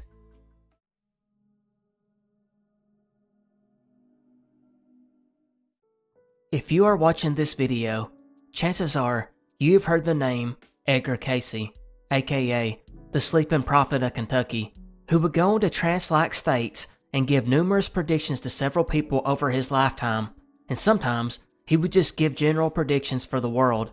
Depending on who you talk to, the controversial Edgar Cayce was either a truly gifted man or nothing more than a fraudulent charlatan. But did you know there was another prophet not far from where Cayce lived? In fact, this prophet made one huge prediction that, as insane as it was, absolutely came true. John Hendricks was born right after the Civil War on November 9, 1865, in Anderson County, Tennessee. In his 20s, he would marry and become a father, remained in the area, and built a farm at a place called Bear Creek Valley. By 1900, he had 4 children and life was great, but that year, his 2-year-old daughter would pass away from diphtheria, which is a bacteria-caused disease, in a time when antibiotics were still a ways off. The blow was more than John's wife Julia could take. She became angry at John because shortly before the child got sick, John had spanked her for misbehaving. Julie was convinced that this is what caused her sickness. She would resent John forever, taking the other 3 children, divorcing him, and getting remarried in Arkansas. John was now distraught. He had lost everything in a very quick amount of time. He soon began to look into religion, then found himself dipping into mysticism. He would often go out into the woods to pray, and at one point, he would claim to hear a loud voice telling him to stay in the woods for 40 days and nights, and he did, living in the East Tennessee forest, sleeping on the ground, praying every day for guidance. When he finally completed his 40 days, he would still continue to go into the woods to pray, and he began having visions that he told his neighbors about, and as you can imagine, this left them a little bit worried, and they eventually reported him to local authorities who declared him insane. He was then sent to a poor farm, which was a place before Social Security you could take the poor or homeless residents to. That was a farm where they would work in exchange for food and shelter, albeit the rules were very strict and the accommodations weren't much. John did not like this and would eventually escape, and it was here he made his first accurate prediction. He claimed that in a vision, God had shown him the farm was going to burn down within the next month, and a few weeks later, he was struck by lightning and burned down to the ground, just as he predicted. But, as spooky as that is not the prediction that would put him into history books. We have to go back to 1900, when he spent that 40-day period in the woods, where he later told his neighbors about the visions he's seen. The same neighbors that would eventually report him to authorities. Well, one of these eerily came true. He would tell these neighbors that this little valley they now stood in would one day be filled with buildings and factories that would go towards winning the biggest war mankind would ever see, and that there would be a city on Black Oak Ridge where engines will dig big ditches and thousands of people will be running back and forth every day. Buildings that will lead to a great noise and confusion, and the earth will shake. In that part of the country now sits Oak Ridge, one of the sites used in the Manhattan Project during World War II, and whose atomic bombs were used in 1945. John would die 15 years after he made this prediction, never seeing that the vision he had had would really come true some 30 years later. So did John really see into the future? Or did he just make enough predictions that one finally stuck? Even if that was the case, it was still pretty good.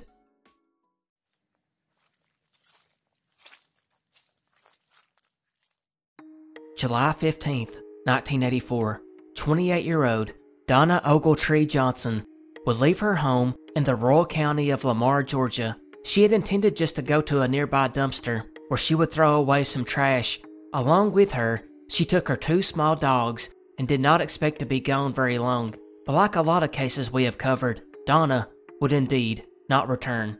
It would be a little bit before her husband Jimmy would become alarmed and began calling other family members and friends to see if anyone had heard from her. When it turned out nobody had, her family and friends would begin a search for her. Within a few hours, Donna's nephew would find her vehicle abandoned at a dumpster with her 2 small dogs still inside. He would rush back to tell the family, and a phone call was made to the police because they knew this was uncharacteristic of Donna. Lamar County would dispatch Deputy Renee M. Hood, who arrived to the scene at 4:40 p.m. And Renee, well, she knew Donna, as it was a pretty small town, and Donna worked at a local pharmacy, and many people knew her. Deputy Hood immediately knew something was terribly wrong and would call back to the sheriff's department, knowing there would need to be a search done, and done quickly. And the county, to their credit, responded. A search party was organized in a short amount of time, and they began to drive all over the area, or hike into the woods when needed. They searched all over. Unfortunately, it started to rain, and I'm not talking about a quiet little rainy evening. No, this was a downpour. Actually, it was one of the biggest rainstorms to roll through the area in a long time. It was that bad. But law enforcement persisted, and before long, at 8:52 p.m., Donna was found 3 to 4 miles down an abandoned logging road. She was deceased, and more shockingly, she had been bound and gagged and left in the rain-filled muddy vehicle tracks. Unfortunately, the heavy rainfall had washed away much of the potential evidence, and if this was all there was to the case, it would be sad enough on its own. But this one is simply awful, and if you're squeamish, I suggest skipping to the end, because Donna was brutalized, described as the worst murder in Lamar County history, and one of the worst in Georgia history, and it's what sets it apart from other murders. She had been overpowered and hogtied by someone who knew a lot about knots, possibly a former Boy Scout, sailor, or rodeo hand. She was then gagged with her bra and panties and beaten unmercifully, most likely when it was discovered she was on her menstrual period, because the perp or perps, instead of physically assaulting her, they defiled her with a metal rod instead.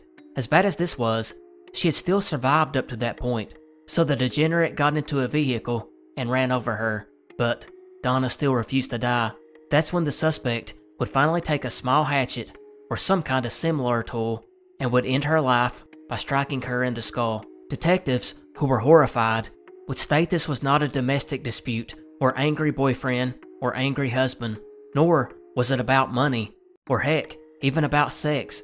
This was a thrill killing by a sick individual who wanted to see her suffer. The investigators at the scene, as well as a few journalists who were given access to the crime scene photos, describe it as the worst they have ever witnessed. Despite the heavy rain, her clothes appeared dry, which meant she had only been dumped here. She had severe damage to her shoulder, and the waist of her jeans had been cut off with a knife or scissors, leaving her bare and exposed. 2 deep wounds were found in her thigh and bruising on her back, while her hands and feet were bound behind her. The tire tread on her back also matched the one left at the scene. Detectives said it was the handiwork of an extremely violent person or persons, so with that, you would think that this person would have to be captured, right?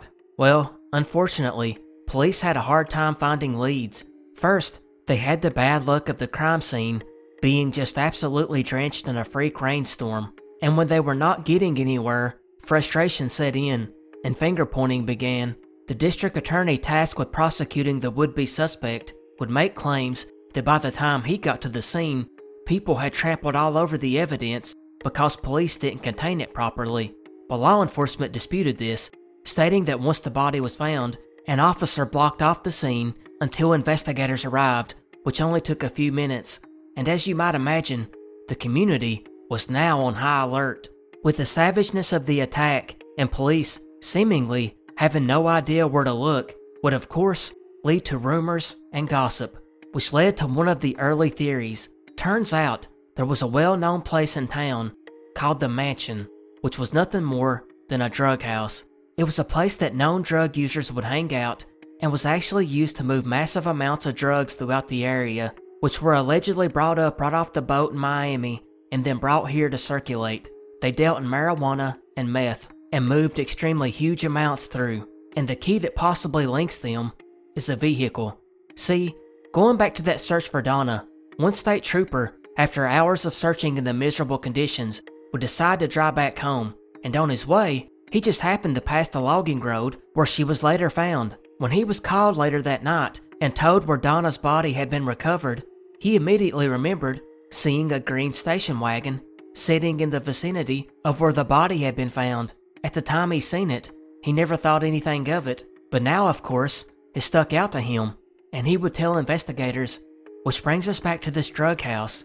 Customers here, aka police informants, would tell investigators they would often see a green station wagon along with a green truck parked at the drug house that belonged to a local roofing company. They were known to be on meth and stayed strung out, and most importantly, carried around the roofing hatchets on their belt. And if you're thinking that the state trooper that just happened to drive by the trail where Donna was found is suspicious, well, that's not the case, because remember, she was not killed there. In fact, detectives still don't know where she was tortured and murdered. The body was just dumped there, in the middle of a storm, a perfect storm. The car had been wiped clean of prints too, and pulling off something like that in the broad daylight in an alley where a dumpster sat right next to the road, well, that didn't make sense. Instead, whoever parked the car there did it to stage the scene. But the drug house / roofers theory never panned out, which just allowed more rumors to grow. Soon, one would come from a man who would claim that Donna was killed by 3 men in a trailer. Supposedly, when the wife that lived in the trailer returned, she found all the carpet had been removed, and her husband would tell her they had just cleaned a deer in the trailer and had no choice but to get rid of the now stained carpet, which was obviously suspicious. That must be what the wife thought too, because she left her husband 3 days later and moved to Missouri, while one of the men involved in the so-called deer cleaning fled to Alabama even quicker. But this lead was also followed, and it led to nothing. By 2010, investigators done away with the crazy theories, like the drug house, and instead focused on the brutality of the murder. They believed it was the largest piece of evidence they had, and narrowed down the field to only a few suspects. They further stated that a lot of the old leads they had been chasing were put out there by the killer or killers to throw off law enforcement. They would exhume Donna's body, but could not pull any DNA, but they still have the rope and believe at some point the technology to get DNA from it could potentially happen. As far as suspects go, We only know about one they sorta looked into. This came back in 2005 when the VDOC Society got involved, which is a club made up of some of the best cold case investigators in the country, coming from former FBI profilers, homicide investigators, scientists, psychologists, prosecutors, and coroners. And after 2 decades, after no movement on the case, they would reach out to the sheriff's department and offer their help. After about a year researching it, they would come back and state they believed they had found the man responsible and recommended an arrest be made, although they did admit it was mainly based on a lot of circumstantial evidence. However, Lamar County authorities declined to pursue it, claiming there was nothing there, which was a move that upset some residents, as they speculated the local law enforcement did not want outsiders solving the case. 2020 is the last update we would get, when new details emerged about a man spotted on the road which connected to the logging road where Donna was found.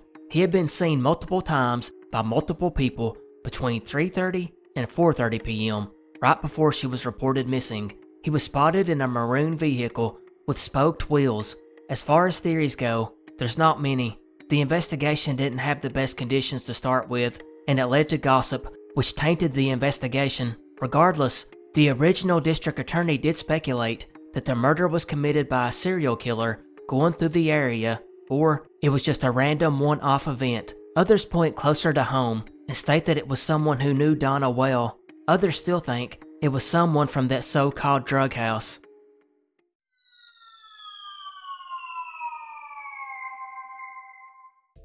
(1966) Gaffney, South Carolina.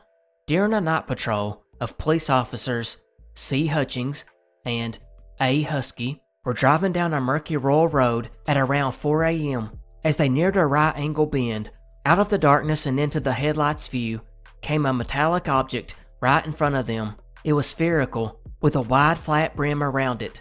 They would stop, and the object did as well, just a few feet from the car. Hutchings estimated the object was about 30 feet in diameter. What happened next would make this one of the most intriguing paranormal mysteries from the South, because a small door on the underside would suddenly open without a sound. Then, a short ladder, about 5 feet long, dropped down. White light shined from the inside, which kept the officers from seeing in. A figure then appeared in the doorway and went down the ladder and then slowly walked towards the officers. When it got about 15 feet away, it stopped. The men described it as humanoid in appearance, like that of a 12-year-old boy, about 4 feet tall. No helmet, no headgear, but he was wearing a gold suit with no buttons or zippers. The costume was shining like metal because of the reflection from the car's headlights. The being then asked numerous questions, like why they were dressed the way they were. But when officers asked this being where he was from, he just laughed. Officer Hutchings would claim he could not see the being's feet, although it could be because it was standing in high grass. Both men reported not remembering the full context of the conversation, but stated the alien spoke perfect English. The whole thing took place within 2 to 3 minutes before the being stated, "I will return in 2 days," then turned around, slowly walked back to the ladder and into the object. The ladder was then raised, the door closed, and the craft lifted with a soft whirring sound. It then vanished into the sky. The men went on to report the strange encounter, and a local councilman did go to the site to look and found numerous footprints where the being was said to have stood. This account was then given to John Keel, who was a journalist and ufologist, and of course, the officers, fearing ridicule, never gave full names, and maybe even gave fake last names. There's not much out there about this one. However, he went on to become South Carolina's most famous UFO encounter. As far as theories go, well, obviously, the most likely one is someone was having a laugh at John Keel's expense, but maybe, just maybe, it really happened. That does it for the Southern series. I hope you all enjoyed. It's been a fun ride. For now, I say goodbye and good night.